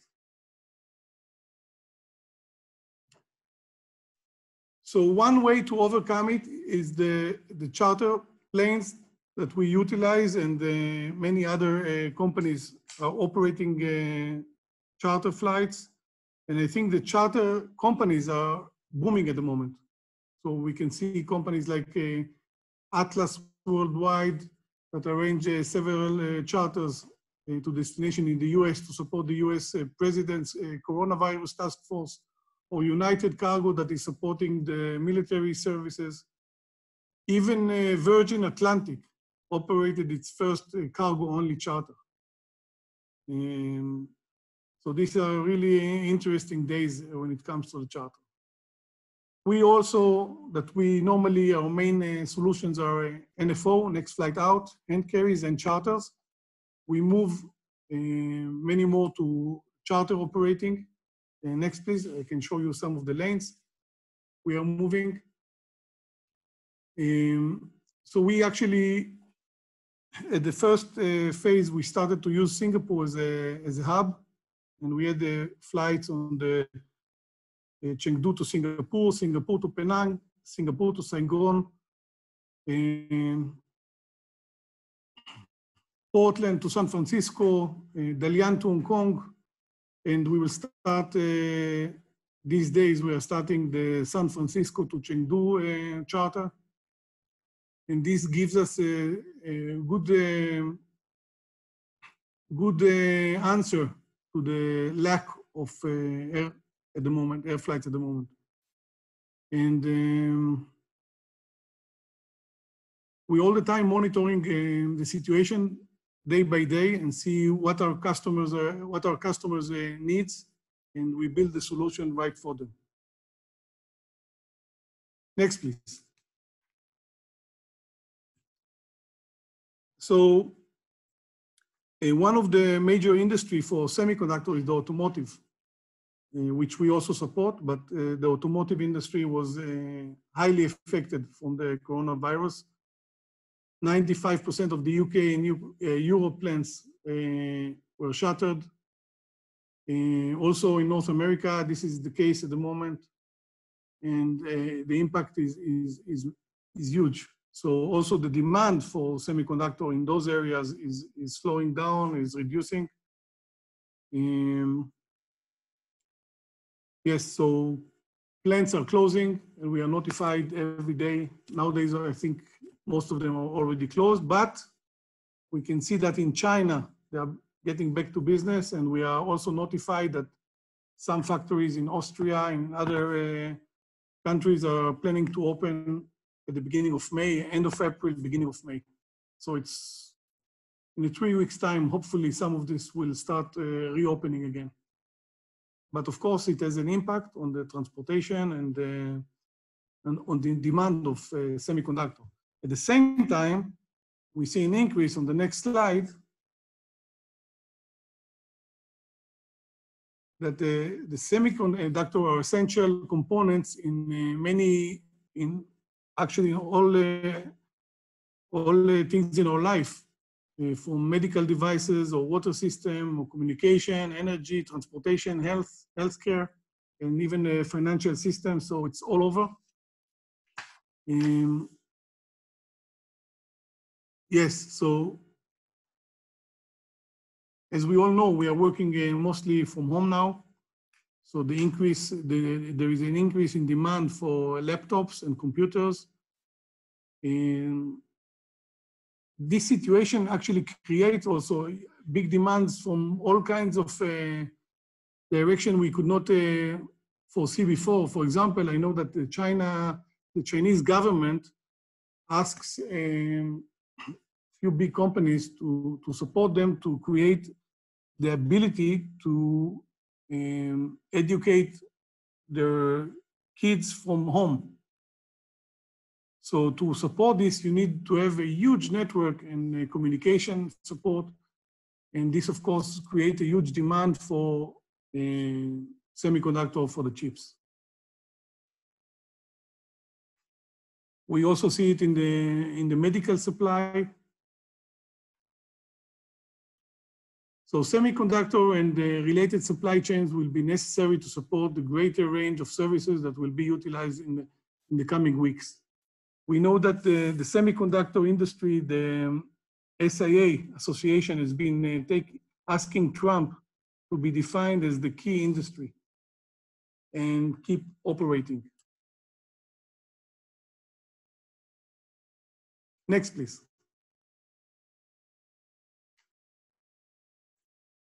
We in CNW, we are like always hands-on 24/7. If we see something, if a flight is canceled and we need to move to a different flight or even to a different airline at the moment, that's what we are doing. We are hands-on, monitoring very closely all our shipments and all the solutions that are currently in the market. If there is a solution to move the shipment, we will know of it, and we will take this action to make sure the supply chain of our customers keeps on going. And we always look for the fastest solution, 24/7. We have the experience of 34 years in this industry. As I mentioned, hand carry is not an option at the moment. It's not a real option at the moment. But NFO is still an option, charter is an option, and we are moving a lot of freight for our customers and trying as much as possible to respect the prices we have agreed before, not increasing prices. And we are really trying, even though it's challenging.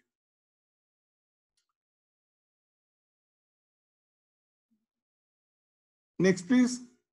So we're trying to be optimistic. As I said, I'm broadcasting from Tel Aviv at the moment, and soon I believe that the government here will try to get back to business slowly but surely. In a week's time, we already start talking about it, and I hope we will be one of the first one, and then all the other countries will join, and soon we'll be back to normal business. Thank you very much. Okay, Ron, thank you very much indeed. And I believe Israel was one of the first countries in the world to start closing down business. So really bold changes there in the world. My word, things that can take years have taken weeks. So we had a question from Mike Rosser, and he says, how does charter price per kilogram compared to commercial flights? So it depends because there is no when you say charter flights, the aircraft can be a small aircraft or a big aircraft, and it can be a short line or a long line. So, and also it depends on how much freight you put in. So if you fill it out completely, and it's a smaller aircraft, sometimes it can be that the price will be lower. But if it's a bigger aircraft and it's a long line and you don't fill it completely, then the price can be even higher than the normal cargo. So it depends a lot on the situation. So very complicated world. I love the pictures of all those planes with no seats in. Extraordinary, extraordinary. Ron, thank you so much. Thank you. Our next speaker is Mr. Thomas Stokes, who is the Senior Managing Director of Evercore, and has a background in an extremely impressive organization, Goldman Sachs, where he was head of electronics and industrial technology investment banking, where he spent over 13 years in that role. Today, he advises companies, or his organization does, all over the world. So Tom, please, could you share your insights on this really important topic today? Thank you for coming today. Thank you very much. Hello, everybody. It's Tom Stokes. I'm joined by colleagues Preston Comey and Kunal Chakrabarti as well. We're in the technology investment banking group at Evercore. Let's go to page 2, can we? So we'll be sharing perspectives on how COVID-19 and the issues around COVID-19 are affecting the global markets, the semiconductor backdrop, and also M&A activity. Obviously the pandemic, coupled with the oil price shock has had a really major impact on stock indices around the world. And you can see that on the top left of this chart. We track, and investors track very closely, something called the volatility index, the VIX. That VIX is really is currently in the mid 40s, having spiked to the mid 60s at the beginning of the pandemic crisis. And just to give you context, it hit 80 back in the 2008 depression, and in calmer times, it's in the 10 to 20 range. So, in the mid 40s, it's certainly elevated, and that gives you a sense of investor mindset and investor concern here. More recently, we've had this little mini rally over the last couple of weeks, and the question is that going to be a temporary phenomenon, and is it just a false hope, and we're going to see new lows? I think people will be very focused on Q1 results. It's going to be difficult to assess Q1 results because companies are typically not going to give guidance because it's very, very hard to predict what's going to happen over the next several weeks. And so most companies are removing guidance for Q2 and also for the full year. If you look at the bottom of this chart, we have GDP growth estimates. And again, this is really difficult to predict. And the different analysts across Wall Street have widely diverging estimates for what GDP looks like. At Evercore, our current estimate, and this changes weekly, to be honest, our current estimate has US GDP down 50%, negative 50% in Q2, with expectations for negative 16% for the year. We're calling it really a fishhook shape. It goes from 0 to negative 50 to negative 5 and then plus 5 by Q4. But again, this data is changing on a weekly basis. The results out of China, I think, are positive. You look at the bottom right here, negative 20% for one quarter, and then a quick bounce back to plus 4 and then plus 6. And we're hearing pretty positive reports from our global clients with operations in China. Let's go to the next slide.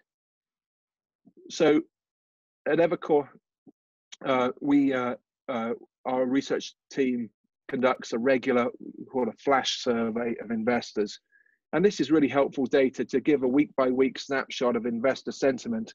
And as you can see, investors are expecting US unemployment at this point to peak above 15%, and expect the coronavirus to peak in May. And in the bottom right, you can see some data around when folks expect the China supply chain to be back to near normal. In the May or June time is the most popular answer. But the companies we speak to typically are a little bit more bullish on that, notwithstanding challenges in some of the geographies around the world, like Malaysia. What do investors need to see an overall shift in sentiment? Well, I think they're carefully watching the number of cases and looking for some stabilization or a peak. They're also looking for a pharma solution, and really tracking where those pharma solutions sit. And that's either treatments, of which there are several that folks are working on, or longer term, medium to long term on the vaccine front. And again, investors are studying the companies that are at the heart of trying to solve those issues. Let's turn to page 4, and we'll look at the semiconductor industry in a little bit more detail. And you can see, the stock prices on a year-to-date basis are down a very similar level to the overall market. Year-to-date performance down 25%. And I think I agree with a lot of the sentiment that was shared earlier in the webinar. Folks saying, look, semiconductor is absolutely critical. Many of the markets that the semi industry serve are actually doing really well through this crisis, which we'll talk about in a second. But year-to-date performance down 25%, and growth rates on the bottom right of this chart. We were looking at a semi device growth rate of 11% in 2020. Now we're looking at a flat to slight decline in the year. Wafer fabrication equipment is a little bit more positive. We were looking at 15% coming into the year, but now still a healthy 7% growth. And that in part explains why you look on the left, the semi front-end equipment have actually declined less than the S&P, and doing relatively well from stock price perspective. Let's turn to page 5 and dig in a little bit more detail on the semi industry. Look, from a near-term demand picture, the reality is it's very hard to quantify with precision what demand looks like. But the good news for the semi industry is we already had a decline in 2019, which meant that inventory levels were a little healthier going into this crisis than perhaps was the case in 2008. The situation was quite different then, and so the comparables we're comparing with in 2019 are less challenging, and that dampens the impact of this downturn on the market broadly in the semi space. And if you look at semi revenues ex memory on the bottom left there, you can see that Evercore is looking at 305 billion in semi revenues ex memory, which is really flat relative to 2019, and that's the bear case, with a slightly more bullish case of 318 billion revenues in this what we're calling the base case. And the real picture though is quite different by end market, and our conversations with the C-suites of semiconductor companies and the end market customers of semis really are startlingly different. Everything from the server demand we're seeing right now is absolutely exceptional, and obviously that's due to the cloud capacity ramp to support all our video conferencing demands and all our work from home demands. And so that's obviously on the positive side. Comtech, similarly positive story when we talk to the CEOs of the big service providers.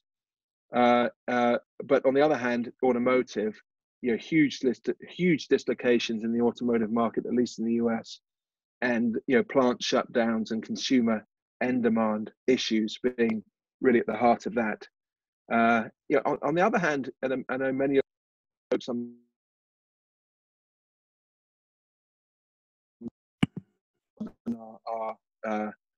semi equipment makers, and the biggest concern we think in the semiconductor equipment space is the supply chain constraints for certain key parts, and certainly out of Malaysia. But the expectation still is growth in semi equipment spending, 53 billion. We came into the year with 57. We're now at 53. So still a pretty positive story on semi equipment. And the reality is folks haven't seemed to slow down their spending on technology, at least for now. Let's go to the next slide, please. And you've got here just some commentary around what industry participants are saying. I know in the spirit of moving this along, I'll skip this and you can read this at your convenience later. Let's look at the M&A environment on page 7. Obviously, M&A has been substantially impacted by COVID-19. The US market down 50% year to date, globally down 25%. The reality is, in a market like this, sellers don't want to sell at discounted prices, and buyers can't really diligence what they're buying right now. It's really hard to know with precision what the revenue and EBITDA of a target company is going to be 3, 6, 9 months from now. And so it's very hard to know what you're buying. And also buyers are tending to focus on their own liquidity, their own balance sheets. They're canceling share buybacks. In some instances, they're even canceling dividends to really preserve liquidity. Now, there are situations that are still going on. There are some large cap acquirers who are looking at this and saying, okay, maybe we can help some of the smaller companies out that have some challenging balance sheet conditions. Maybe there's a investment we can make. Maybe we can buy a division from one of those companies that will shore up their balance sheet, and that will be a good opportunity for us as well. Also, technology buys are also still getting done. So that's really what's going on in the M&A market, and we've got a little bit more on the semi space on the next page. And again, I'll just briefly you could briefly see that huge uptick in semi M&A. We were expecting a big uptick again in 2020. I can't see that happening now, just given the current situation. But let's go again to the last page, page 9, and I'll leave you with this: 8 trends to watch in a post-COVID world. I think there's going to be an enormous amount of debate from industry participants, from Wall Street observers, and from investors in terms of how the world changes post-COVID. And certainly the question that is being debated already is, will the global supply chain be reoriented post this situation? Will we move to a much more local supply chain? I do think people have short memories in the grand scheme of things, and so I think economics wins out ultimately. But certainly there'll be a debate about global supply chains becoming more local. And then, as this webinar has so ably demonstrated, the ability to work remotely is certainly feasible. And I think that this whole shift to remote working, it obviously also accelerates the need for public cloud. And so some of the companies that are public cloud oriented will also benefit. 5G, delayed in 2020, but long term, the adoption of 5G is intact. So with that, I wanted to keep this to 10. Let me see if there's any questions, but that concludes remarks. Again, thank you, Salah, for inviting us to present today. Tom, thank you so much. Fantastic, and so much data there. Amazing. Who would have thought we'd see graphs like that in our lifetime? Extraordinary. So can I ask, please, who has a question for an undoubted expert in this area for Tom, please? One question is, the questions are flying through here, Tom. Do you see, this might mean something to you, Tom, do you see a V shape or U shape when this is over? Well, that's a great debate, right? So we're talking about the shape of the recovery, V shape, U shape, L shape, or something else. And as I said before, we actually have this thing called the fishhook shape, which is the GDP growth in the US. Again, 0 for Q1, -50 Q2, -5 Q3, and then +5 for Q4. But what I would caution, and look at the China data that I presented. That's a helpful indication for what could happen elsewhere. Yeah. I think the biggest question on people's minds, honestly, is, has this done real permanent damage to the demand picture? And that's our biggest issue with respect to recovery. Yeah, no, I think you're right, and that's across all markets. Any more questions for Tom, please? I have a question. Yes, please. Okay. So with this, China factories news is coming out is mostly working at capacity. At the same time, there's because of the situation, the inventory, the semiconductor inventory is also got depleted now.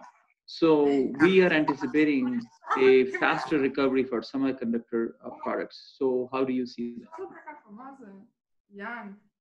Great talker today. Oh, someone might want to go on mute there. Got a good amount of background noise. There you go. Yeah. So you're saying, could you just repeat that again? Because I got lost with the background. So the question is, China is back online now, and then factories are running at capacity, and at the same time, they also have depleted most of the semiconductor devices. Sure. So we are anticipating a faster recovery, keeping in mind that if we can control this COVID-19 situation. How do you see that? Yeah. So it's a great question, and I think that's a big concern from everyone in the industry. We're in the C-suites of the largest semiconductor companies, and the first thing they say, in some instances, again, market by market, very specific, but for the rosier markets, let's say servers and let's say cloud infrastructure, say, look, we could be on for really staggering results in May, June, but the biggest challenge is, can we ship? And I think the same thing is true for semiconductor equipment companies we're talking to. Significant positive results coming in June, but can we ship? And what we're hearing is, with the geographies that are absolutely shut down right now, where there's a critical component and maybe it's single sourced to one geography, that's going to become a real issue. And so while China's back to work, if a key component from it buried in the supply chain is coming from one of these shut down geographies, I think it's going to be very hard for people to ship their products. And so I wouldn't expect a quick snapback. I'd expect some of these things to be, even though the demand might be there in certain markets, I'd expect the supply chain issue to be a limiting factor. So good question. Thank you. Yeah, thank you, Tom. All right, I would love to chat more, but we need to pause there. Thanks, Tom. Just thank you very much. Thank you, Tom. A quick reminder, after this session, which we're extending slightly, will be a networking opportunity using the breakout function we have here in Zoom, and you'll be able to network and discuss the issues raised by this conference with your colleagues and peers in 2 sessions of 10 minutes. So if you can stay around for that, I'm going to put the link on the private chat now. So you might want to just save this to your browser. There's a number you can add and also a link, so you can see that there. So the next speaker we have is Mario Morales. He's the Program Vice President of IDC, Enabling Technologies and Storage and Data Sphere Research. Very much an analyst by heart, I think, and has got his finger on the pulse when it comes to emerging markets and trends, forecasting, and research. Now, if there's ever been a need for forecasting and spotting trends, I'd imagine it's now. Lots of experience in the industry with 25 years building multinational top-tier consulting, sales, and research teams. So, Mario, we're looking forward to hearing your views on this subject and see if we can learn some wisdom from you, sir. So, over to you, please. Yeah, thank you very much for letting me participate in this webinar. Please, if you can go to the next slide. Since we have a limited amount of time, I wanted to really start first by setting the context. If we go back to 2019, 2019 was a down year for the semiconductor market. A lot of it had to do with inventory issues throughout the year. And most markets really declined, with some exceptions like the PC market and other parts, including cloud later in the year. But as we think about COVID-19 and we start looking at it from a semiconductor perspective, we're definitely seeing an impact that first began from a supply chain standpoint. But as we look further into the year, definitely the pendulum is swinging more towards a demand-related issue. I will share the scenarios that we have put together over the last couple of months. We've been updating our numbers every 2 weeks based on inputs that we're receiving. So I'll talk a little bit also about IDC's outlook for ICT spending, as well as what our perspective is in terms of the GDP numbers. I think when you look at GDP and you look at ICT spending, the growth rates tend to mirror each other. And also whether they grow or decline tend to be very consistent given the maturity of some of these markets and the size of some of these markets. I'll leave you with some of the key takeaways that we see, because I think there are pockets of areas within the semiconductor space that will continue to grow, especially over the coming quarters. And then there are others that are definitely more concerning, like automotive and industrial, and a lot of the consumer-facing markets, just because not only are we seeing a lot of dislocation in across different regions in terms of employment, but there's also a changing in consumer behavior.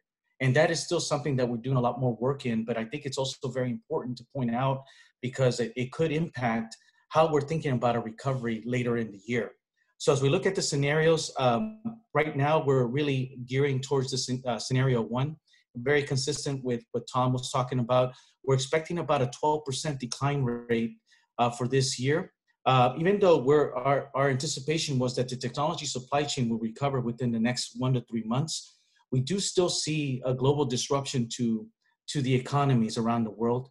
And that will, of course, impact some technology demand. And so that will elongate a recovery between 9 to 12 months. And then in some cases, there's a broader impact on technology where some of the technologies that we were expecting to really take fold, like 5G, IoT, AR, VR, you start looking at 8K televisions because of the Olympics. Now that the Olympics are not happening in this year, some of these technologies will not really become prime time until we get into 2021. So I wanted to share what our current scenario sentiment is. This is based on a lot of the work that we do. And it does take into account not only supply chain related issues that I think are very important for semiconductor companies, but also the demand side of the equation, which I think is becoming a lot more concerning as we move forward into the year. The next slide, please. So as we look at this and we apply the scenario one, to give you some context, before this COVID-19, we were really getting back to the bottom of the downturn that we saw in 2019. So we were expecting a gradual recovery in 2020. It wasn't going to be a very robust recovery because I think that before COVID-19, China was already weak, and China drives not only 1/3 of the semiconductor market, but it drives the largest markets, whether it's automotive, PCs and tablets, or even smartphones. These are very critical markets that drive the consumption of silicon. So as we look at this scenario now, you're looking at a market now that's going to shed about 50 billion from the previous outlook in early January of this year. So you're looking at a market that is about 370 billion in size and will gradually recover as we move forward in time. And I think as some of the other colleagues that have spoken today, they've talked a lot about the fact that semiconductor technology is extremely essential and it plays a role in how it affects other market segments. And so I still fundamentally believe that. I think regardless of what's going on from a demand standpoint, one thing is still very clear. There was still a lot of design activity for semiconductors, and the semiconductor content growth was still intact. And I think as the markets begin to gradually recover, I think the enterprise sectors, cloud services, broadband areas, these are markets where the content is still growing, and you're going to see some of those markets perform better than some of the consumer-facing ones. But overall, this slide is showing you a slower recovery. It's more of a U-shaped type of recovery as opposed to a V-shaped recovery that we've seen in the past with other outbreaks like Zika and even the initial SARS in early 2002. They're just different dynamics that are coming into play here. And in previous outbreaks, what we didn't see was a global pandemic like we're seeing today. But I think what is, again, and I'll talk a little bit more about this in the next slide, please. So one of the things that, and I won't spend a lot of time on this because others have covered this, but ODMs and semiconductor suppliers are really getting their workers back in now, and we're starting to see that the manufacturing is returning back to normal. We expect that over the next month, the chip companies themselves have already been back to normal, even though initially their throughput was a lot lower. They are now back to normal today. But some of the ODMs and system companies are taking a bit longer just because not only the utilization rates are lower, but they've had some trouble retraining their workers and actually getting some of their workers to come back in. And they've been offering, of course, incentives to do that. The government's been offering incentives. Logistics and supply chain operations in China, they're getting back to normal as well this month. And I think when you look at this from a supply chain standpoint, I think it's consistent with the scenario that we painted of a recovery of the supply chain over the next 1 to 3 months. Some of our colleagues talked about earlier that there was some inventory that people were leveraging, and some of that is being depleted now. But I think a lot of the inventory and supply chain issues that we've seen relate more to areas like LCDs and monitors and sort of lower value chain components as opposed to what we're talking about now with memory and ASICs and processors. So overall, we're expecting supply chain to recover more in the 3 to 6 month range. But what is more concerning for me is what we're looking at more closely is whether or not suppliers are getting push-outs by their customers. Because as you know, the consumer is definitely becoming, the sentiment has changed very quickly around the world. And so they're not buying the things that we were used to seeing them buy, and they're shifting their priorities of what they're buying. And that will have a ripple effect in terms of the actual demand that then these suppliers could see. Next slide, please. So if you look at ICT spending and GDP, you can sort of see the contraction that we're expecting in 2020. And it even though it looks more like a V-shaped, the contractions are still very strong. We're expecting that overall on a worldwide basis, GDP will be down about 2%. And we're going to see some major declines in Q1 and Q2. I think the worst is still yet to come in Q2. I think this is where you're going to see what's really going on. I think Q1, most of the suppliers were able to take advantage of some of the extra materials and inventory that they had. But as we look at Q2, I think it becomes more of a demand-related issue, and whether or not some of these companies are going to be able to meet the back-to-school requirements, or whether or not they're even getting demand from their own supply chains and channels. And so this is going to be important to see. I do believe that there's a recovery that will happen. I think it'll snap back, but it'll be gradual as we get closer to the end of 2020 and going into 2021. I think that the U.S. reacted very quickly in terms of the stimulus package that they have. Now, 1/3 of the stimulus is really going to help the cash flow position of many institutions and enterprise. And the majority is going to give a one-time payment to a lot of the population. But what we're seeing now is a lot of the consumers are going to be probably more reluctant to spend that money given the amount of uncertainty that they're seeing in the coming quarters. And so because of that, I think the demand-related picture becomes a lot more uncertain and will take a little bit longer for recovery. Next slide, please. So as we look at IT spending, I think that the spending on devices is definitely going to show some major declines.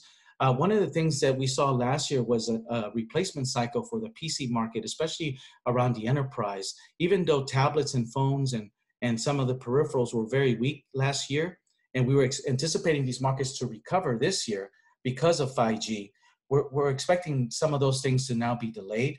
And we think that even the 5G build out that we were expecting to see in terms of the amount of systems that we're going to ship will be, that upgrade cycle will be delayed as consumers really start changing their buying behavior and really prioritize, medical equipment and being able to buy needed goods and groceries as opposed to buying electronic gadgets over time. We think that overall infrastructure spending will still continue to grow. That's been one of the surprises that we've seen in the market, where we're seeing a restocking by a lot of the cloud suppliers, especially in the US. But we've also seen the same kind of reaction in China as well, where the infrastructure as a service and server provider spending on hardware will continue at least well into the third quarter. Beyond that, I think it becomes more uncertain. But I think that as we continue to shift to the cloud, that's going to drive a lot of the proportion of IT spending that we expect to see. I think if you're selling software services or spending on software, we're going to start seeing, because of consumer confidence, we are starting to see some of the projects begin to be delayed or slowing down. And that's where I see more concerning efforts, where IT services are expected to decline, especially around project-oriented services or companies beginning to postpone projects, especially some of the experimental projects that they're implementing in their overall budgets. I think there's less impact on telecom spending. Again, some of that is because it's infrastructure, and many of those decisions are very long-term decisions. So we expect to continue to see very strong demand for broadband services in order to continue to support working remotely, and also in order to continue to use the cloud services and the gaming services that we're all now using while at home. Next slide, please.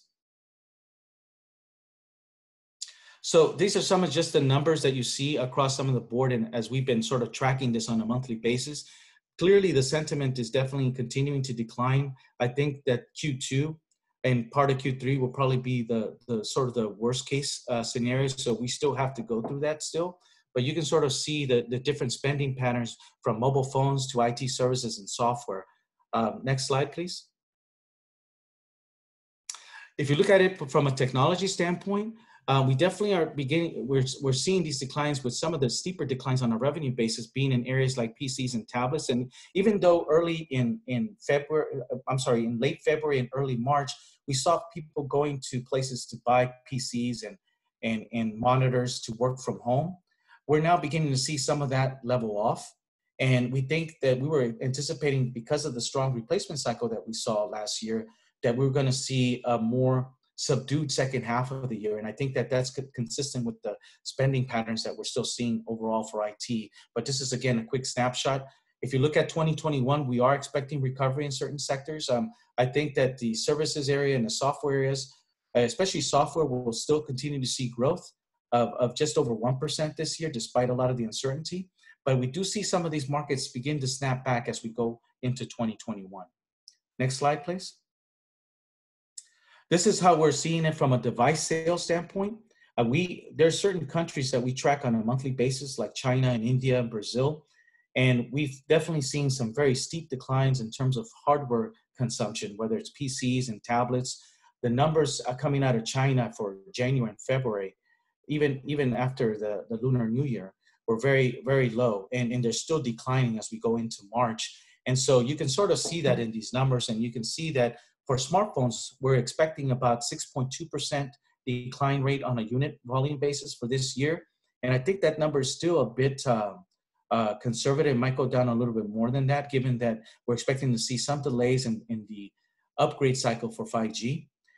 If you look at PCs, even though we saw a nice uptick in March, I think that in the second half of the year, you're going to see more of a decline rate in those markets of over 10%. And then we see a gradual recovery as we get back into 2021 with areas like smartphones recovering faster as we begin to see really a real stronger round for 5G next year. Next slide, please. So this is our forecast scenario as you look at it from a semiconductor perspective. I think, like, if you look at this space, we're expecting that the overall decline rate for the semiconductor market would be about 12%. I think there are going to be some areas that are going to be hit much stronger than others. I think areas like automotive, we're going to see some very strong declines in just the production of vehicles this year.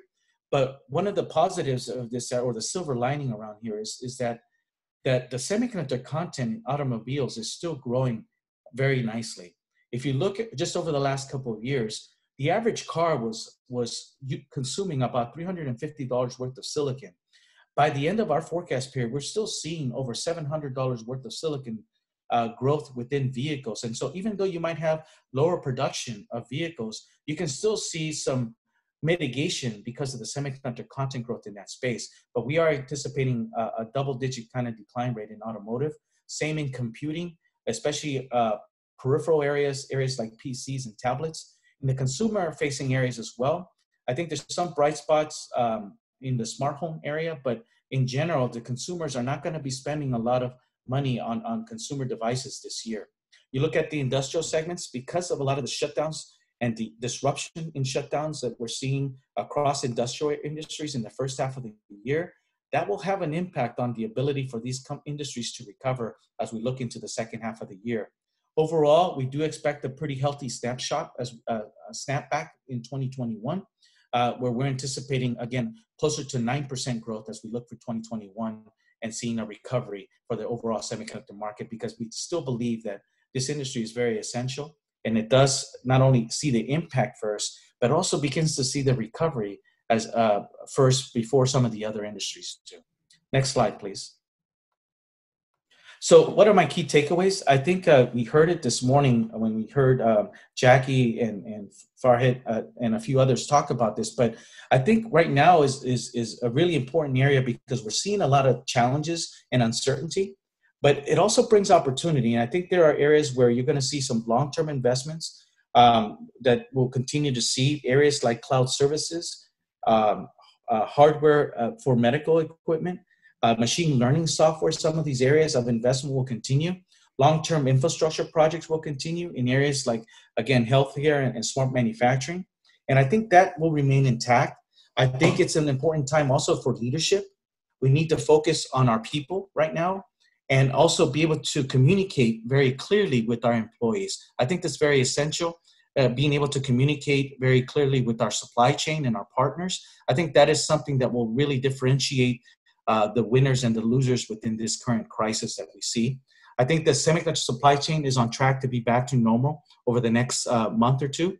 I think especially in China and Asia, and will likely take a little bit longer for the system manufacturers. But what now is I want to be very clear that I'm sorry, there's some background noise. I want to be very clear that what we need to continue to monitor is really the push out of orders from a demand standpoint, because I think that's the big unknown. And right now, this is where our focus is in terms of our research is as this virus has continued to spread around the world and affecting the macro factors, how is consumer spending going to react? How are the financial markets are going to react? I mean, everyone's looking at their 401k right now, and that's definitely changing our sentiment. And also, how will employment continue to dislocate? Now, I think the smartest companies are the ones that are making guarantees that they're not going to make disruptions to their employment base or their supply chain. And I think that's very critical to really bring some level of leadership and confidence back into the industry. I think that China and the US will continue to try to create packages to stimulate the economies, but I don't see that accelerating until 2021. I think that for this year, there's just too much uncertainty, but I think that the stimulus will help recovery in 2021, especially around infrastructure and probably essential verticals like healthcare and industrial sectors where you're seeing some essential services emerge from those spaces. And so we're still very committed to our scenario 1 for this 2020. Next slide, please. And more as a longer term view, as I think about, as we prepare for a recovery in 2021, there are specific areas that I think are important for the semiconductor market to continue to focus on. I think cloud and communication service providers, they're still maintaining a very good and healthy cadence of investment. And I think semiconductor companies will take advantage of it because it's driving not only more performance, more demand for security and reliable technologies, and of course, hardware and services. But I also think that one of the biggest things that we started seeing over the last couple of years is this more computing being distributed. And as you start seeing that, you're going to see a lot more intelligence move to the edge and endpoints. And that's going to drive a lot more demand for lower latency technologies. And of course, it's going to continue to drive more capacity demand and demand for services. And I think there's an opportunity for more processing silicon, more power optimized solutions with high demand for endpoints. And I think you're going to see a lot more investment in some of these center areas, especially around the edge. I think there's what's going to emerge from this crisis is also going to see a lot of technologies that are going to become more essential. I think low latency 5G connectivity for connected infrastructure will be very important.